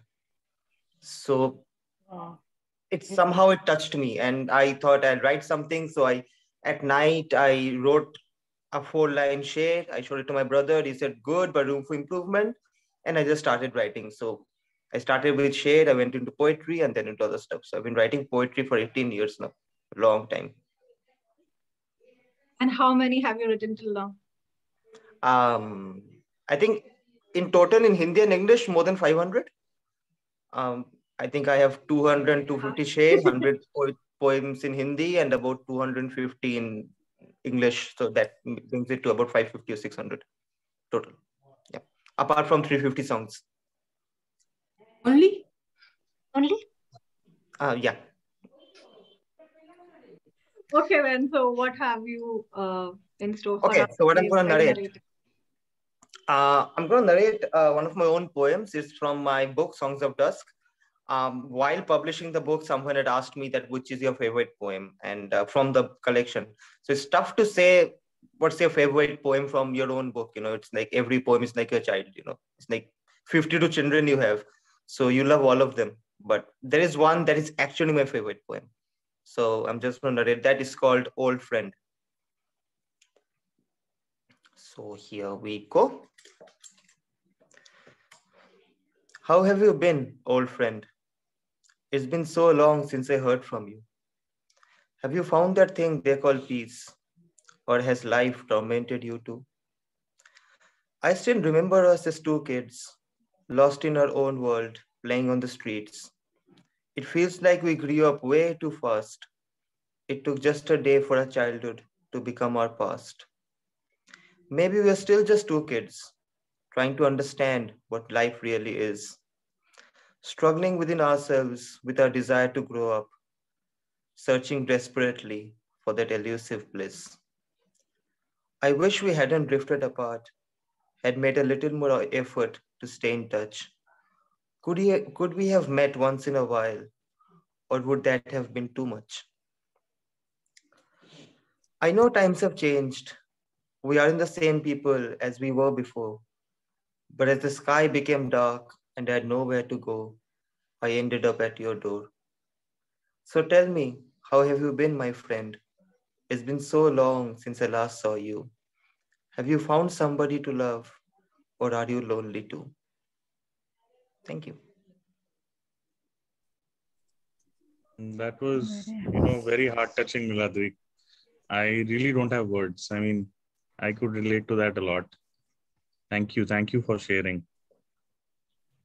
Thank you. This is one of my Very favorite nice. poems from the book. Yeah. Same here. I mean, I made Niladri narrate this for me. And the first time he read it, I choked up because I was going through some really personal traumatic experience. and that poem echoed so well. I choked up and I was like, from now on, you are going to narrate every single poem of yours. Thanks. This is this really close to my heart. Uh, I wrote it over one night when I was down, and I really literally had no one to call, and I think I did call up someone, a friend, and he was sleeping. It was really late, so we spoke for about 10 minutes, and then we hung up, and then I sat in my balcony and I wrote this over 15-20 minutes. So somehow it's really close to me. Thank you for sharing this with us, Nilatri. We have I've our shared it next. with everybody. Anybody who cares to read Songs of Dusk. Nobody does. Please go ahead and read the book. You should give Songs of Dusk to all the participants of SoulHymns. Yeah. Okay, done. Yes. So all participants of SoulHymns will get Everybody Nilatri's gets book. a copy of Songs of Dusk. Good. Very nice. You look like a gabbar. That's actually like a biggest achievement of being a part of TCC, getting the Song of Dusk. Okay, then now that we're all pumped up to receive Niladri's book, let's meet the next poet, Hitesh Saini. Hitesh Saini is a versatile writer and the co-author of Unheard Feelings. Born in a small village of Uttar Pradesh, he completed his master's in chemistry and currently works as a teacher.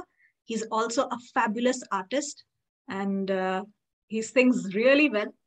And he had brought his guitar along in an open mic session at TCC's Christmas party. So if you're watching this, you can check out the previous episode where you can see Hitesh singing. So Hitesh, what brought you to SoulHymns, and do you enjoy writing poetry? If you're talking about what brought you me in SoulHymns, so it's you man. When Chitra said me that I did not say it to you. I threatened you. Okay, whatever it is. When I was like, I'm not a English poems are not my thing. I'm not a poet of English poems. And तो अच्छा लगता है, लिख ले चल. और मैं just बैठा हुआ, मैं लिख दिया और भेज दिया, तुम कर दो, ठीक है. Okay. First of all, I have a request to Lekhoni that please compose my songs. I'm gonna send to you. Yes. Okay. Sure. Okay. So what I love about poems, they are not are just words. They are feelings. They are emotions. In every poem you wrote, or you're gonna write, you just write your emotions that I felt about my poems. And every poem you write is all about yourself, not about others, not about things. It's all about yourself. That's why I love poetry. And I'm not a poet, I can say. My journey about writing is I was a boy. I was a dreamy boy who lives in a fantasy world of its own. And I made out some stories like animation movies, like ant and red ant and black ants just fighting for their grace and love and more, and many stories I made that, but that just ends, and I draw them. Even my drawing art is not good, and I just draw some characters of my stories, but that's just left. And my parents get me to take science. I'm not a science person, okay, but I manage it. Okay, then in my 11th, I wrote poems. And I was to share with us today, Hitesh, one of your own poems. It can be in Hindi also. Doesn't have to be in English. You can recite your own poem or anything that you've written, or some of your favorite poems. Okay, actually, I don't have English poems in my diary, so I have only Hindi poems. So Yeah, that's okay, perfectly okay. Please do go ahead. I wrote Hindi poems, and Hindi poems. I I I get some appreciation that I read and I think, oh my God, I just wrote that. Okay, let's moving on. Okay, Please do so read out. Yeah. and it is the poem I'm gonna narrate today is my first poem that I let out from my diary in my first year of graduation. So it's about me, and my every poem is about me, like I said. Okay, so it's the title is कुछ ख्वाब अधूरे से. Maybe you might, all guys, you might relate or maybe not, I don't know, but it's related to me. Please do go ahead. So Please. मंजिल नजर नहीं आती, किनारा दिख नहीं पाता.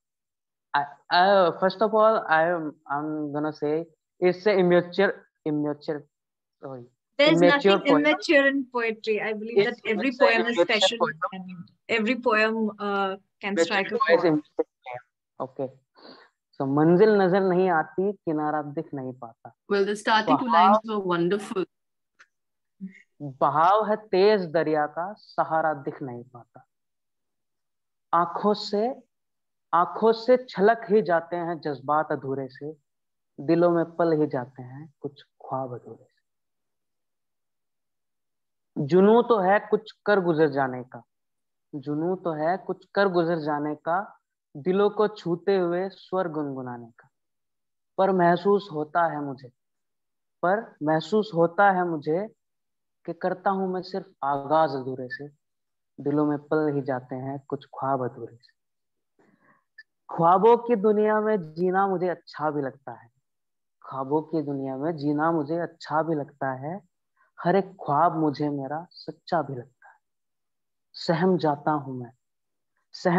हूं मैं जब कभी सोचता हूं कि टूट ना जाए मेरे सपने सुनहरे से, दिलों में पल ही जाते हैं कुछ ख्वाब अधूरे से. And one more stanza.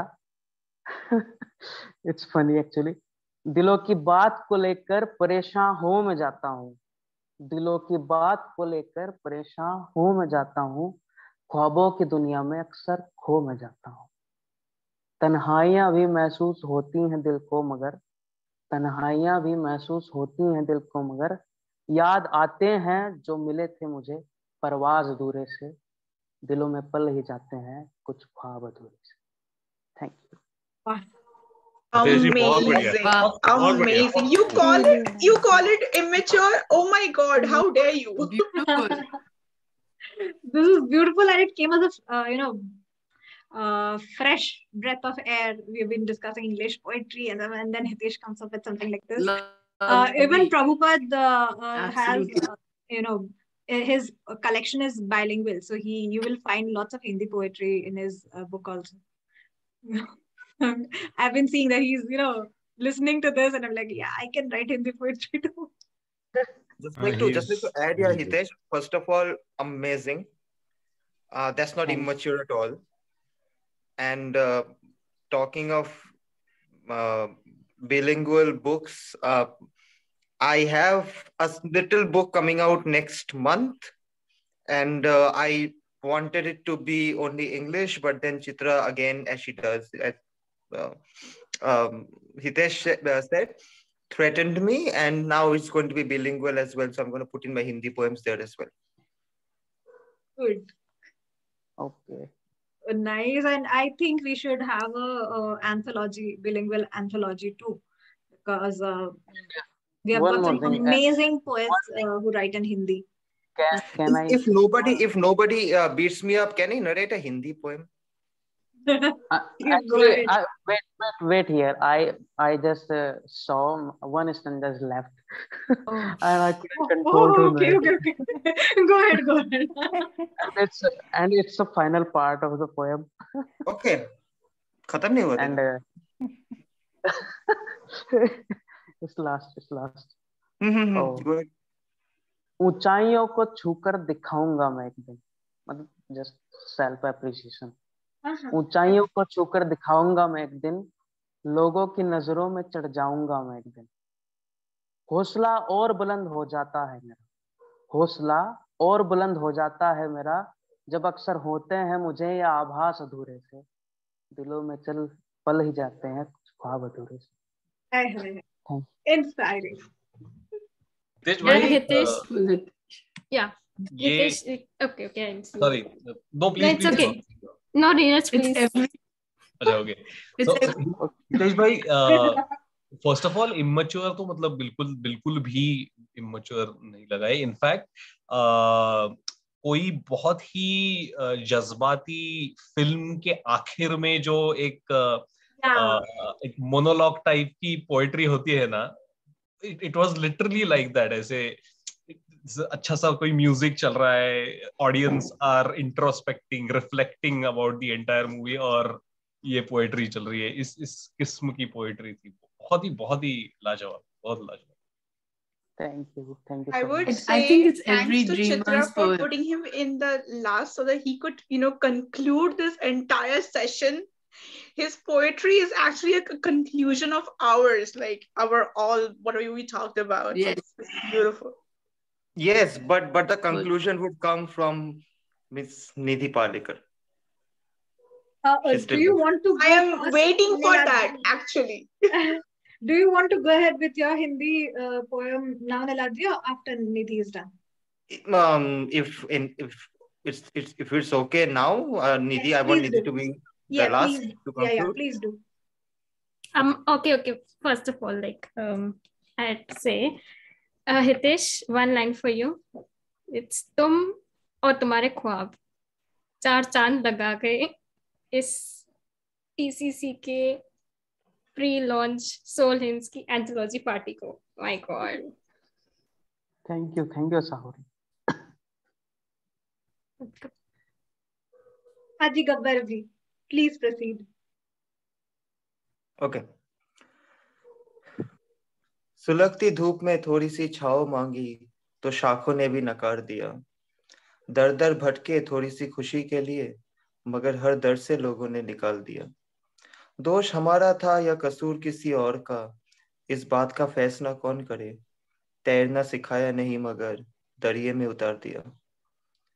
जिम्मेदारियां तो रख दी कांधों पे, पर कांधा ना दिया सर रखने के लिए. टूटे घड़ा दे दिया तोहफे में पानी से भर रखने के लिए. हमने तो सारी जिंदगी नाइंसाफियों में ही गुजार दिया. तैरना सिखाया नहीं मगर दरिए में उतार दिया. एक बार मोहब्बत क्या कर ली, उम्र भर पछताते रहे. जिंदगी ने अपनाया नहीं और मौत से भी ठोकर खाते रहे. उसकी यादों की नौकरी जो की तो गम का उसने पगार दिया. तैरना सिखाया नहीं मगर दरिए में उतार दिया. गुनाहें तो मेरी साफ दिखी मगर वजह उनकी धुंधली रह गई. लड़ते रहे तूफानों से इधर और मासूमियत उधर बाहर में बह गई. वक्त था ही कहाँ किसी के पास जो एक पल ठहर के सोचता कि खिला भी ना था जो फूल उसको पैरों के नीचे किसने कुचल दिया. तैरना सिखाया नहीं मगर दरिया में उतार दिया. This was so good, Niladri, this was really heart touching. Wow. हाँ, दिल चीर गया. I loved the first lines. Wow. They were awesome. Thank you. Niladri writes in Bengali also, I think. Mm-hmm. Niladri writes in Bengali also, I think so. No, I can't. I'm really ashamed to say that being a Bengali, I can't write in Bengali. I have difficulty reading Bengali also. So You should please write in Bengali. Please, please do. I would love to read it. Please. Someday. You were in Bengal, no? Born Yes. and brought up. Born Yes, and yes. brought up. Then Yes. you should try it in Bengali. Shame, Niladri. Write in Bengali. And when you finally become a Bengali poet, and when someone asks you what sparked in you the inspiration to write in Bengali, cite Usha Sridharan. She was the first one to tell me to write in Bengali. By the way, there You is can only translate. Niladri, you can translate it in Bengali. poems, your own poems should be translated in Bengali. I have written one Bengali song, by the way. Yeah, you can say it. Chitra knows that I've written one Bengali song that I'm really embarrassed about. Please don't. Why embarrassing? Let's know it how you are written. Just go for it. No, not that's for some other day. Okay, Nidhi, the last person. Let me Last but not the least. just share my screen. Nidhi Parlikar is a Pune-based professional writer and editor. Her collection of Hindi poetry Nistar was published in 2020 and her write-ups have been published in various anthologies. She is currently in the process of writing her first fiction novel. She holds both her bachelor's and master's degree in English literature. You can generally find Nidhi at her favorite book cafe, either reading, writing, or engaging in conversations about art. And Nidhi is also the editor and compiler of SoulHymns. That's very nice. Nidhi is the soul of SoulHymns. Oh, please. Okay? Yes, that's true. Right, Chitra? Not at all. Agreed to that. So, how does it feel, Nidhi, to be the soul of SoulHymns? I can't tell you how it feels to be the soul of SoulHymns, because the soul of SoulHymns is a collection of all of our poetry and the emotions that we have put into it. It just feels great to be a part of the same book as all of you talented poets and Niladri Shekhar Mitra and Chitna Padmana. I mean, I have been fangirling over these two since the past 2 years. And now I get to be in the same book as the two of them, which is brilliant. And I started writing at a really young age, but it was not poetry. All of the poems that I read in school were constrained. There was a rhythm, there was a rhyme that I had to follow. And like Neeraj said, there was this structure. It felt very chained up. And then I started reading different kinds of poetry during my bachelor's and my master's. And I realized that even if there is a lack of structure, a piece of poetry can stand very well on its own, just with the power of the words that it includes. So that is how my writing journey started. And Nistar, I wrote it because I had a muse which was torturing me inside. It was an artist wanting to let go of the muse. And that is literally what Nistar means. It means letting go. It means liberation. And now I am writing on my first fictional novel, which hopefully will finish this year. What are you going to narrate for us today, Nidhi? Because there have been so many mentions of Kamala Das, and because SoulHymns has so many beautiful confessional poems written by everyone, I would like to narrate a confession poem of my own, which is called The Soul's Brag. It has a quotation by an author, so you will know when it comes. Okay. I read Das, Plath, and Dickinson again and again, how death is a vortex, a bee, a calling. I tie myself to them with strings that might just be non-existent. Childhood, art, womanhood. Words, words, words. The recluse poetess, the idea-plagued artist, a soul lost too early, a soul escaped too soon.